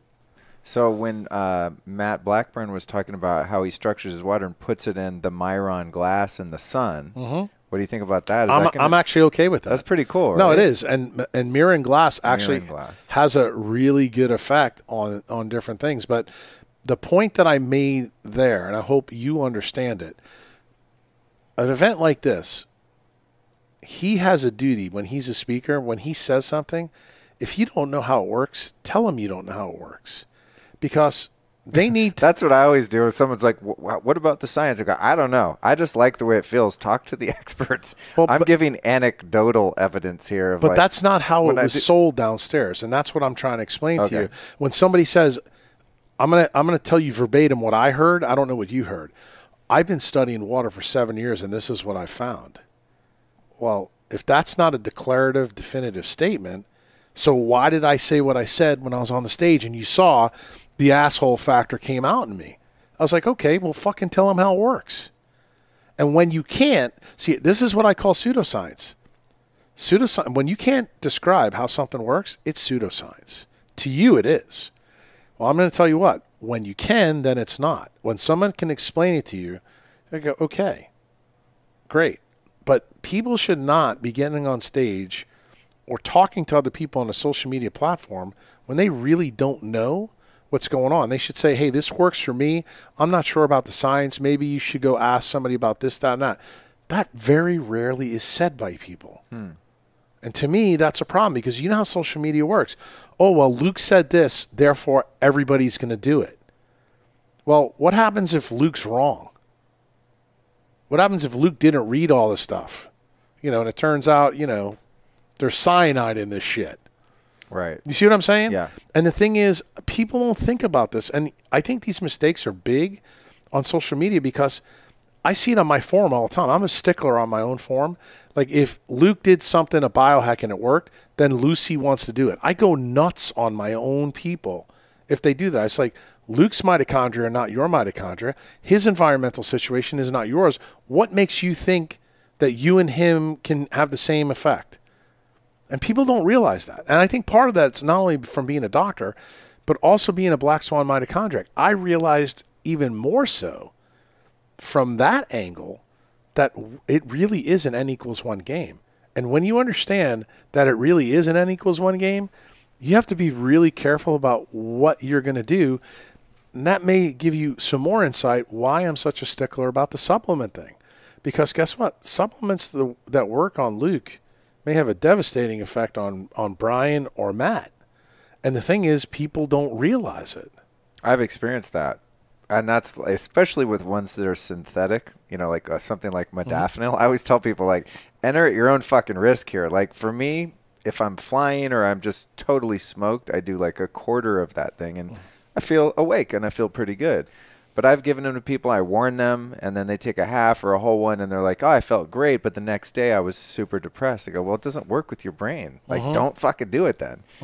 Everyone's unique, and also everyone's biology is constantly changing. So shit that I did last year that I loved and I felt really great on supplement-wise, now I don't like it anymore. It's like my body's like, eh. So anyway, noted on that. Okay, couple last ones here. We already covered a few of these. Oh, I know. There's one. Okay, say you make your bedroom or your bed into a Faraday cage because you want to block out all of the negative frequencies that are coming in. is there a risk of actually blocking the positive frequencies as well that you do want from the atmosphere coming on you? You know anything about Rutger Weaver and the studies that he did on the students? The people that lived underground? Yeah, the college students. That shit. They went batshit crazy very quickly. Yeah. So there is a big risk. So if you sleep in a Faraday cage, that could happen to you. Yes. God damn. You can't fucking win. Well, that's part of the reason why when we talked to the guy downstairs about the isolation tanks, you saw I was very much a fan of that. Yeah. You need to realize this is a key point that you brought up. If you're going to live, say you're electrosensitive and you know that you have to live pretty much am. But I mean you have to live in a Faraday cage. Yeah. That means that you absolutely have to connect with nature. So one of the things that Matt said from the stage, he said, "Hey, sometimes you're going to have to go take a 4 or 5 or 6 day trip. You may have to do that more. You may have to be a camper. You may have to get an RV. You may have to do that." That's the part of the story, Luke. It's the other side that people don't talk about. You know, it's frustrating to me because people want to talk to you about, oh, yeah, I have this Faraday cage and this, that, and they never ask this question. And you heard right away what I say, Rutger Weaver. You're like, oh, shit, there's literature on it. And you even remember reading it. Yeah. And people need to understand this. Well, again, because it goes back to nature. In nature, say we go back to 1700 and I live out in the tundra somewhere in the forest, I'm still connected to the atmosphere and to the stars. Like you're never in a Faraday cage in nature, right? It doesn't exist. Water. Oh, and if you're in a body of water. Body of water is technically a Faraday cage. And the reason why, because water has a huge heat capacity. What does that mean? It has an amazing ability to absorb light. That's the reason why life uses water as its main transformer. You can bury tremendous amounts of light, especially red light. Red light's the one that you can put the most in. That's the reason why. I'll give you a perfect example because, I love teaching science. The shortest day of the year is December 22nd. What's the coldest day of the year? January 19th. January 19th. So I want you to think about this. Okay. What does December 22nd mean? And the reason I want to bring this up is because it's getting ready to happen. Yeah. So the winter solstice is when the sun is closest to the earth. So we only it's the shortest day of the year. So we don't get as much sun. So you would think, if you're a linear thinker, that if that's the shortest day of the year, it should be the coldest because the sun's rays do it. Right. It turns out that it's actually 3 weeks later. And the reason why has to do with the effect of water and water temperature because of how water works with light. Whoa. Because there's so much water on the planet. Correct. And when you understand this is also the reason why it goes back to my topic with you before about CO2, why I don't believe that. That's the reason why. And the vice versa is on June 21st, that's the longest day of the year. The water should be the hottest. Guess when it's the hottest? A month later? A month later. Really? No shit, That's dude. Crazy. That's because of the nonlinear effects in water. And when you think about it, say, wait, water in the ocean and we have water in us. So are these effects the same way? The answer is yes, it is. So when you start to think like a black swan, that's when you start asking better questions. So I need to sleep on a waterbed, basically. No, waterbed. I wouldn't sleep on a waterbed. Okay. I really wouldn't. Submerged in water. Sleep in a float tank. I know. I have slept in a tub many times with water on me. Really? Yeah. Put ice on me, melt, and then you wake up and you're in warm water. Wow. What do you think of Magnetico magnet pad that goes under your mattress? No problem. You like that? I've had one on my bed forever. 15 years. 10 Gauss, I think mine is. 20. We're cool with that? You need to go way higher. Really? So you're cool with that? I was so paranoid because I spent like $5,000 on that shit. I'm like, oh, man. Because I trust you're an expert. I'm not. You know why I bought it? I laid on it. They did a live blood cell analysis. And my blood was all coagulated, fucked up, red blood cells all freaked out. Laid on that thing. It's totally passive magnetics. It's not plugged in anything. Laid on that thing for 15 minutes. They looked at my blood.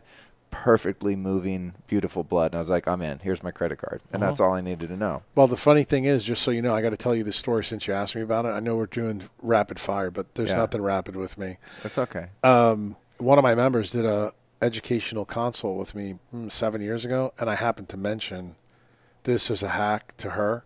And she goes, wait a minute. She goes, why aren't you talking about this to everybody? I said, well, it costs like $5,000, and I'm not going to talk about something publicly that costs $5,000, you know, because a lot of people can't afford that. And she goes, no, you need to do this. And then, you know, you need to do this, that, and the other thing. So believe it or not, if you would have told me you were going to buy it, there's a member discount, Kruse 15. Oh, really? And I got it for my members. This is before I knew you. Yeah. Well, I got it for my members because of her. 10 years ago or something, I want to say. It was because of this girl. Wow. And I asked them to do that for my members. I didn't think people would buy it, but almost all my members have a Magnetico. Oh, cool. So cool. Yeah, I've always wanted to interview Dean Bromley. Yeah, I did a TV program with him. Oh, cool. Yeah, interesting guy. Yeah, he's got this other thing in Tucson, MME, this big magnetic fucking crazy thing. He cures people of MS and Parkinson's and all sorts of shit, putting them in there. Similar looking to an MRI. Kind of. I don't really get the way it works, but fascinating dude. Well, cool. Whew, boy, that's a relief. Use that more than the amp coil. Okay, cool. Good. Got it. Well, this one's easy because you just literally lay on your bed and go to sleep. The thing is, you know, if you have a thick mattress, you're not that close to the field. It's 4 inches is what Dean talks about. I've actually hacked that. You actually can go and believe it or not, the type of mattress you use makes a difference. So some of these new mattresses out, like the Lisa mattress, you know, that has no coils in it. Yeah. You can't use, you got to be careful with I your don't have metal. coils in mine. Well, you'd be surprised how many people do. And they use that pad, and I'm like, you're nuts. Yeah, no, I have a Casper, no coils. Okay. Next is, I've never heard you talk about moving your body, any form of exercise. Do you talk about it? Do you do it? Yeah, I do. I mean, I think you don't have to do very much. I think running sprints, doing kettlebells, doing natural movement. I'm a big fan of Erwin LaCour. Oh, okay. Huge. The MoveNat stuff. Yeah, the MoveNat guy, to me, he's the guy that gets it right. I like Ido Portal. Yeah. One of my best friends, who most people know, is Jeremy Tomley. He's the guy I told you that had cystic fibrosis. He's a rock climber. He does bouldering. Anything you can do that connects you to nature, I'm a big fan of. You're not into being in a gym under blue light with a bunch of non-native EMFs. To me, that's not exercise. That's psychotic. Yeah. And that's exactly, unfortunately, what most people call exercise. And they look at me. I mean, this is one of the cool things. Let's give California +5. Venice Beach did it right. Right. The guys were all juiced up, but they were doing it outside. Right. Yeah, I think that's why I've never really taken to a regular exercise regimen. Is you have to go into a gym to get the equipment. I always show that picture. Have you ever seen the picture from Weston A. Price's book of the 3 black guys? One guy's 55, the next guy's 75, the other guy's 85. They're all ripped. They look like middle linebackers. Right. And when I put it up in my talks, I say, okay, what Gold's Gym did they go to? Right. And when you make the point to people who are like meatheads in the paleo community, you don't need a CrossFit box. You think you do, but you really don't. And the thing is, the exercise is important. It's more important, I think, as you get older, too, because it actually helps lower hyperplasmy. But I think the way in which we do it, and I think it's going to be a bigger issue in a 5G world, really big problem. So if you really get exercise wrong, exercise can hurt you. You and I both have a friend, Ben Greenfield. I like Ben, like him a lot. I'm very concerned about what he's doing to his body. You know, and he and I have talked about it many times. I think a lot of the things that he advocates for his people, I don't get involved in his, business and his sauce. But I think it may be good for Ben. I don't think it's good for a lot of other people. Being that hardcore, like pushing that hard and stuff. I don't even think it's good for Ben. I mean, look, I said downstairs a little while ago, we talked about Charles Poliquin. Guy looked like a brick shithouse. I talked to him many times about this issue. Yeah. He's dead now. So balance in terms of your movement. I hate the word balance because nothing about nature is balanced. True. That's the truth. What word do we use for your phisical fitness regime then? Moderation? No, that's Common even sense? worse than balance. I'll give you one that'll shock you. It just hit me as soon as you said it. Quantized to your environment. In other words, if you happen to live in a 5G environment, I think you need to be very, very careful with how you apply exercise. I think if you're wilded in an equatorial area, all you need to do is connect with nature. I think most of us, unfortunately, live between those two boundaries.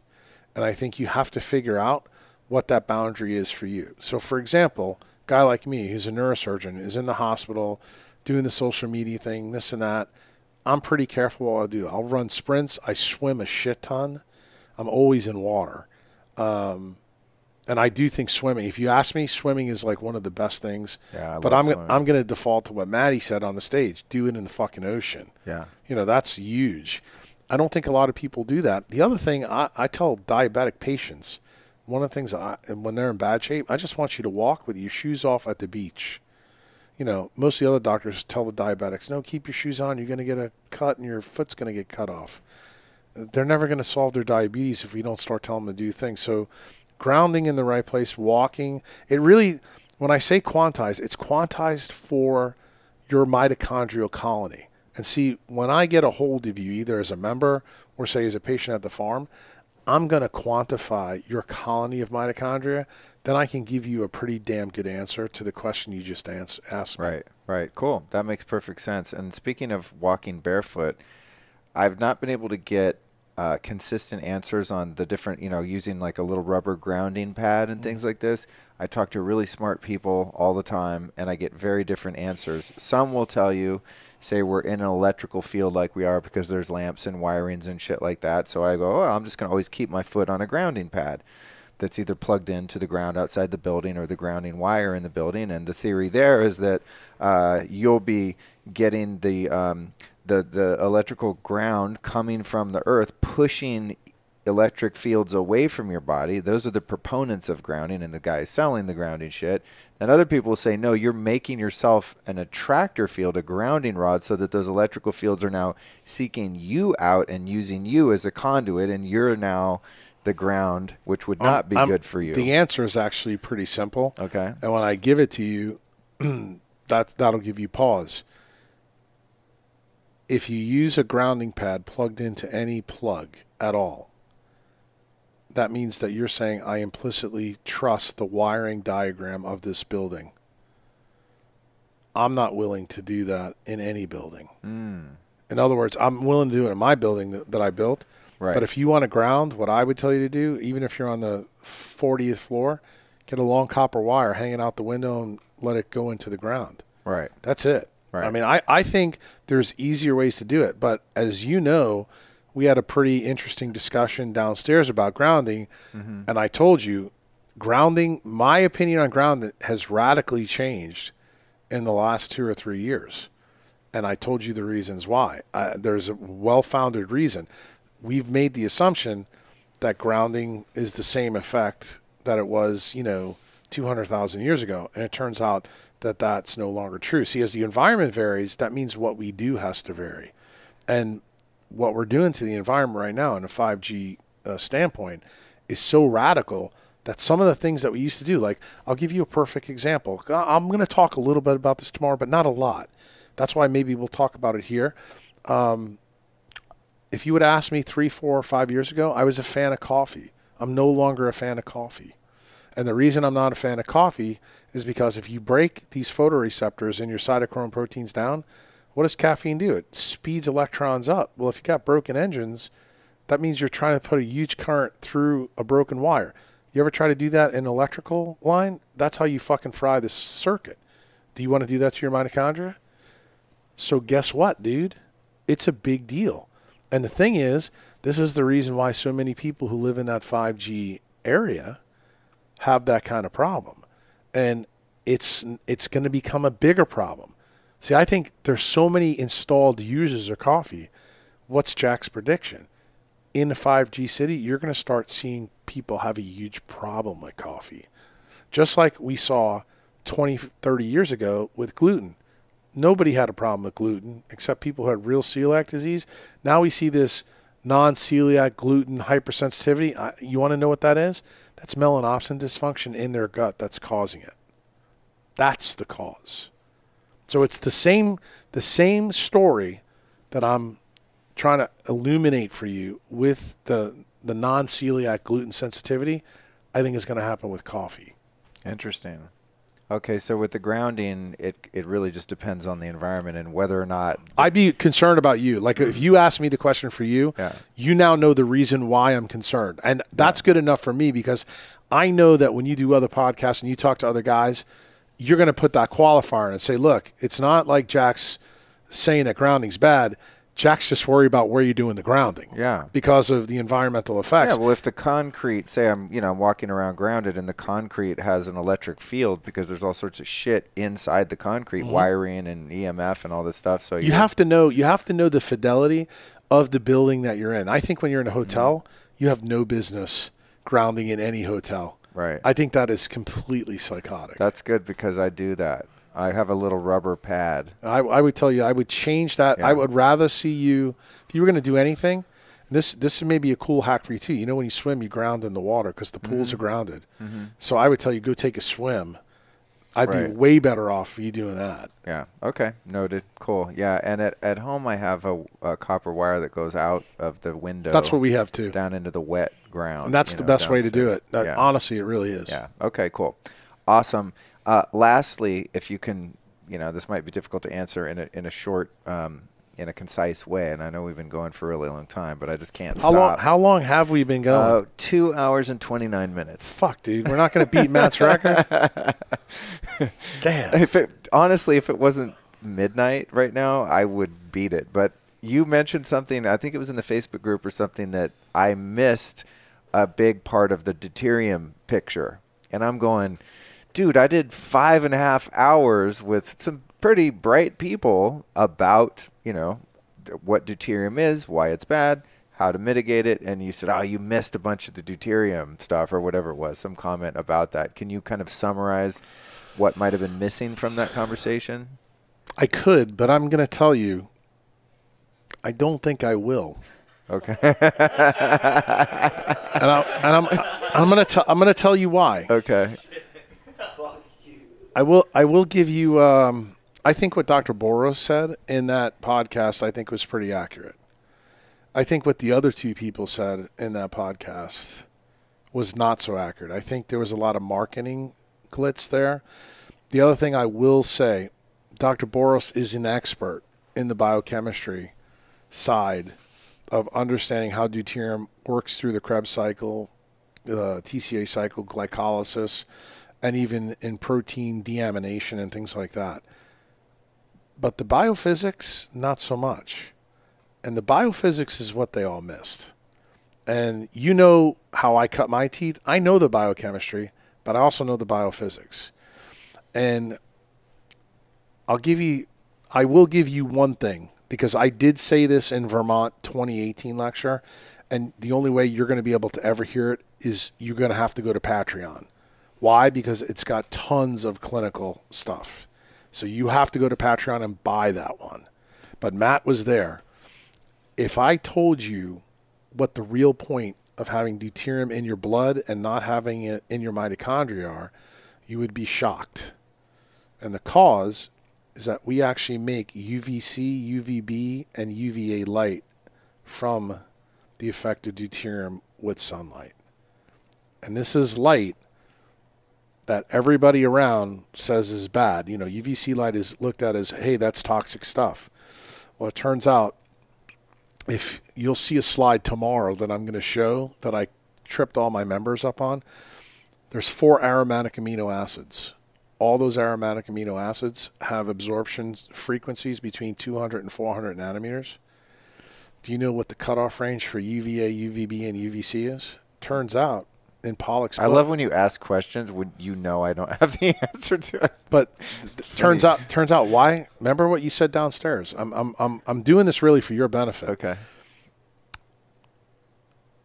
You said nature would never do something without a reason. So tell me why tryptophan, which is one of the aromatic amino acids that makes up serotonin and melatonin, and NAD, which is cytochrome 1. Oh, interesting. Tell me why it has an absorption spectrum between 200 and 400 nanometer light if that light doesn't come from the sun. I got no goddamn idea. That's the part you missed. And it's the biophysics behind it. And trust me, it's a very important part of the story. In fact, it's the most important part of the story. And that's what you need to know. So if you don't know that, then you don't have the whole thing laid out. The whole picture of deuterium. Correct. And it turns out there's so many people marauding on social media that think that deuterium depletion and drinking the deuterium depleted water is the be all end all. I'm going to tell you that's not true.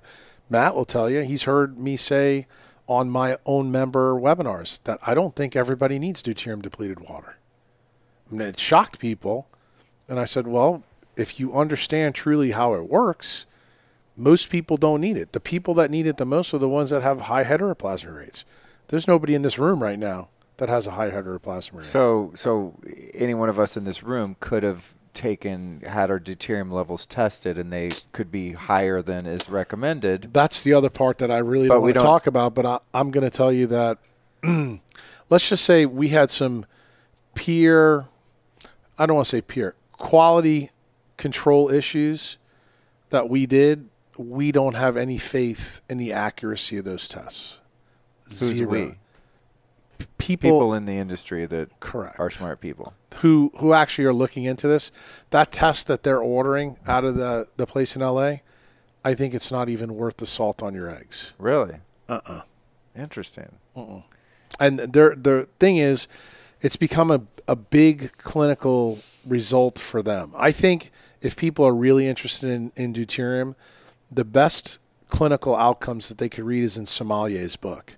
Gabor Somalier's book called Defeating Cancer. You read that book, you will know clinically what you need to know about deuterium, and that's it. When you get to my realm, when people really start doing quantum biologic things within the clinic, that's when it really gets interesting. And knowing the biophysics behind it becomes imperative. We're talking about bond angles. We're talking about really, really, really unusual stuff. Deuterium can be good and bad. And there's certain times that you need it, and there's certain times you don't. The one thing I will tell you, having between 147 and 153 parts per million in your blood is absolutely a beneficial thing. How's that? Interesting. Science always is. So what if we, through diet, lifestyle, depleted water, get it down to 90? Is less better? Well, or does it depend on the rest of no, what's going on with you? It's going to depend on where it is. See, right now, you're being sold a narrative that the test is an accurate reflection of what?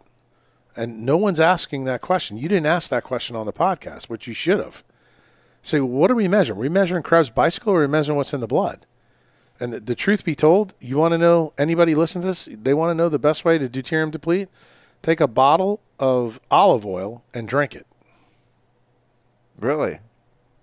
That's exactly how you can do it. Or coconut oil and drink it. Heat it up a little bit and then drink it. That's the best way to make deuterium depleted water in you. It turns out the water you drink, if you understand how total body water works, there's not a huge effect in people that don't have bad colony of mitochondria. You know who it really does affect? People that do. So if you have a bad autoimmune condition, or you have cancer, or, name the disease, then the water can help. But if you don't, if your colony of mitochondria are pretty good, your autophagy and apoptosis are solid, your redox is decent, and I've never told you this, I probably should since we've been doing this podcast. Redox potential is a measure of the net negative charge in the cell. So between cytochrome 1 and the oxygen, that charge, ideally, when you're smoking with gas, negative 400 millivolts. Turns out, the number that I've figured out in my 15 years of biohacking, when you go below negative 200 millivolts, that's when you're fucked. So guess what? If you're between negative 200 and negative 400, deuterium depleted water really has a negligible role for you. I'd rather see you go spend money on a red light than on the water. Now, it changes when the story and you change. And see, this is the part that didn't get teased out. You know why? Because of the people that you talk to, were they clinicians? They're PhD researchers. Okay? Remember, they're selling you a clinical story. So you need to know a little bit more about it. Gabor Somalier's, his book is wholly based around the clinical use of this. And you'll notice that his book was about what? People who had mitochondrial heteroplasmy problems. That I can get behind. I can get behind that quite a bit. But are there nuances based on what the mitochondrial problem is in the disease we're talking about? The answer is yes. So does it mean every disease I'm going to go pedal to the metal with this? No. That makes sense. And I'm glad that you answered it to that degree, because I was thinking, man, 5.5 hours? How did I possibly miss anything? I spent hours. You didn't miss it. You know what it was? And it's because I wanted it to be the definitive series. I think deuterium, I be honest with you, I think for most people on the internet, I still think it is good. But I can tell you, for like people that are going to sign up at the farm, that's going to be a totally different ballgame. They're going to learn a lot more about deuterium that way, because it's going to be very much applied. The biophysics of deuterium are the key, and it's a very, very important part of what a lot of people are missing. I will tell you, most of the food gurus miss it. But the key thing is, if you only know part of the story, that's what I call half-truth. A half-truth always leads to a full lie. And then when you put marketing into it, which is what is going on here, you understand why I don't really want to talk about it too much, because that's fine. Because I think that there's an angle there that I'm a little bit concerned about, and I'm not totally copacetic with right now. Sure, that makes perfect sense. Generally speaking, we could say that we'd be better served, regardless of what condition our health is, by eating a low deuterium diet and drinking water that's low in deuterium, though. No, I think that's accurate. My concern is that when someone is selling you a narrative and they're selling you the product and they're selling you the way to measure it, that is a problem. Well, there's a potential conflict of interest for sure. Not a potential. There is. And the problem is the way they're doing things with the water that people send in and how that data is being handled, I have a problem with this. And to me, it's a lot bigger deal than people want to know. So to go all head bang into this, I think you need to ask a little bit better questions. I think you need to parse the words, and I hope you do talk to them again. I would actually encourage you to break them all out separately. I think you're going to find that when you talk to one versus the other and the other, you're going to realize what I'm saying. It's just like what cops do with guys that are bad guys. When you separate them all, one of those, yes. Right. When you separate them all out, you start to find out kind of what the deal is. And that's what you need to know. Because, I mean, ultimately, Luke, you're a biohacker like all the people that follow you.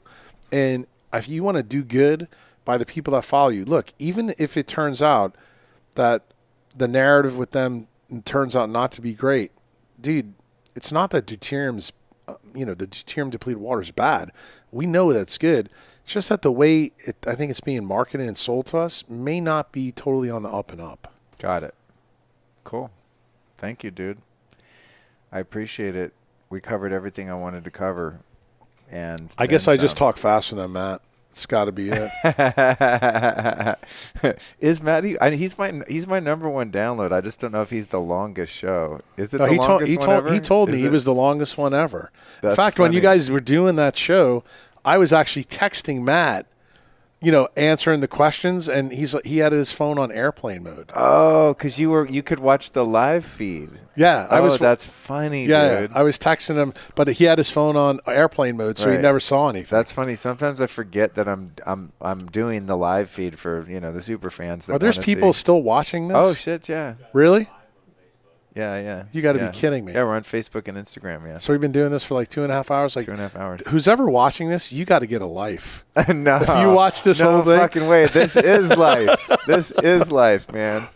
All right, Jack Kruse, let's call it a night. We got to be back here at 8 a.m. for more of these shenanigans. Thank you so much for doing the show again. I'm really glad we got to do it in person. This has been super fun, and I think this is really going to benefit a lot of people, because we went into some deep stuff and stuff that really matters to people's lives and health and happiness. So thank you. I hope. We'll see.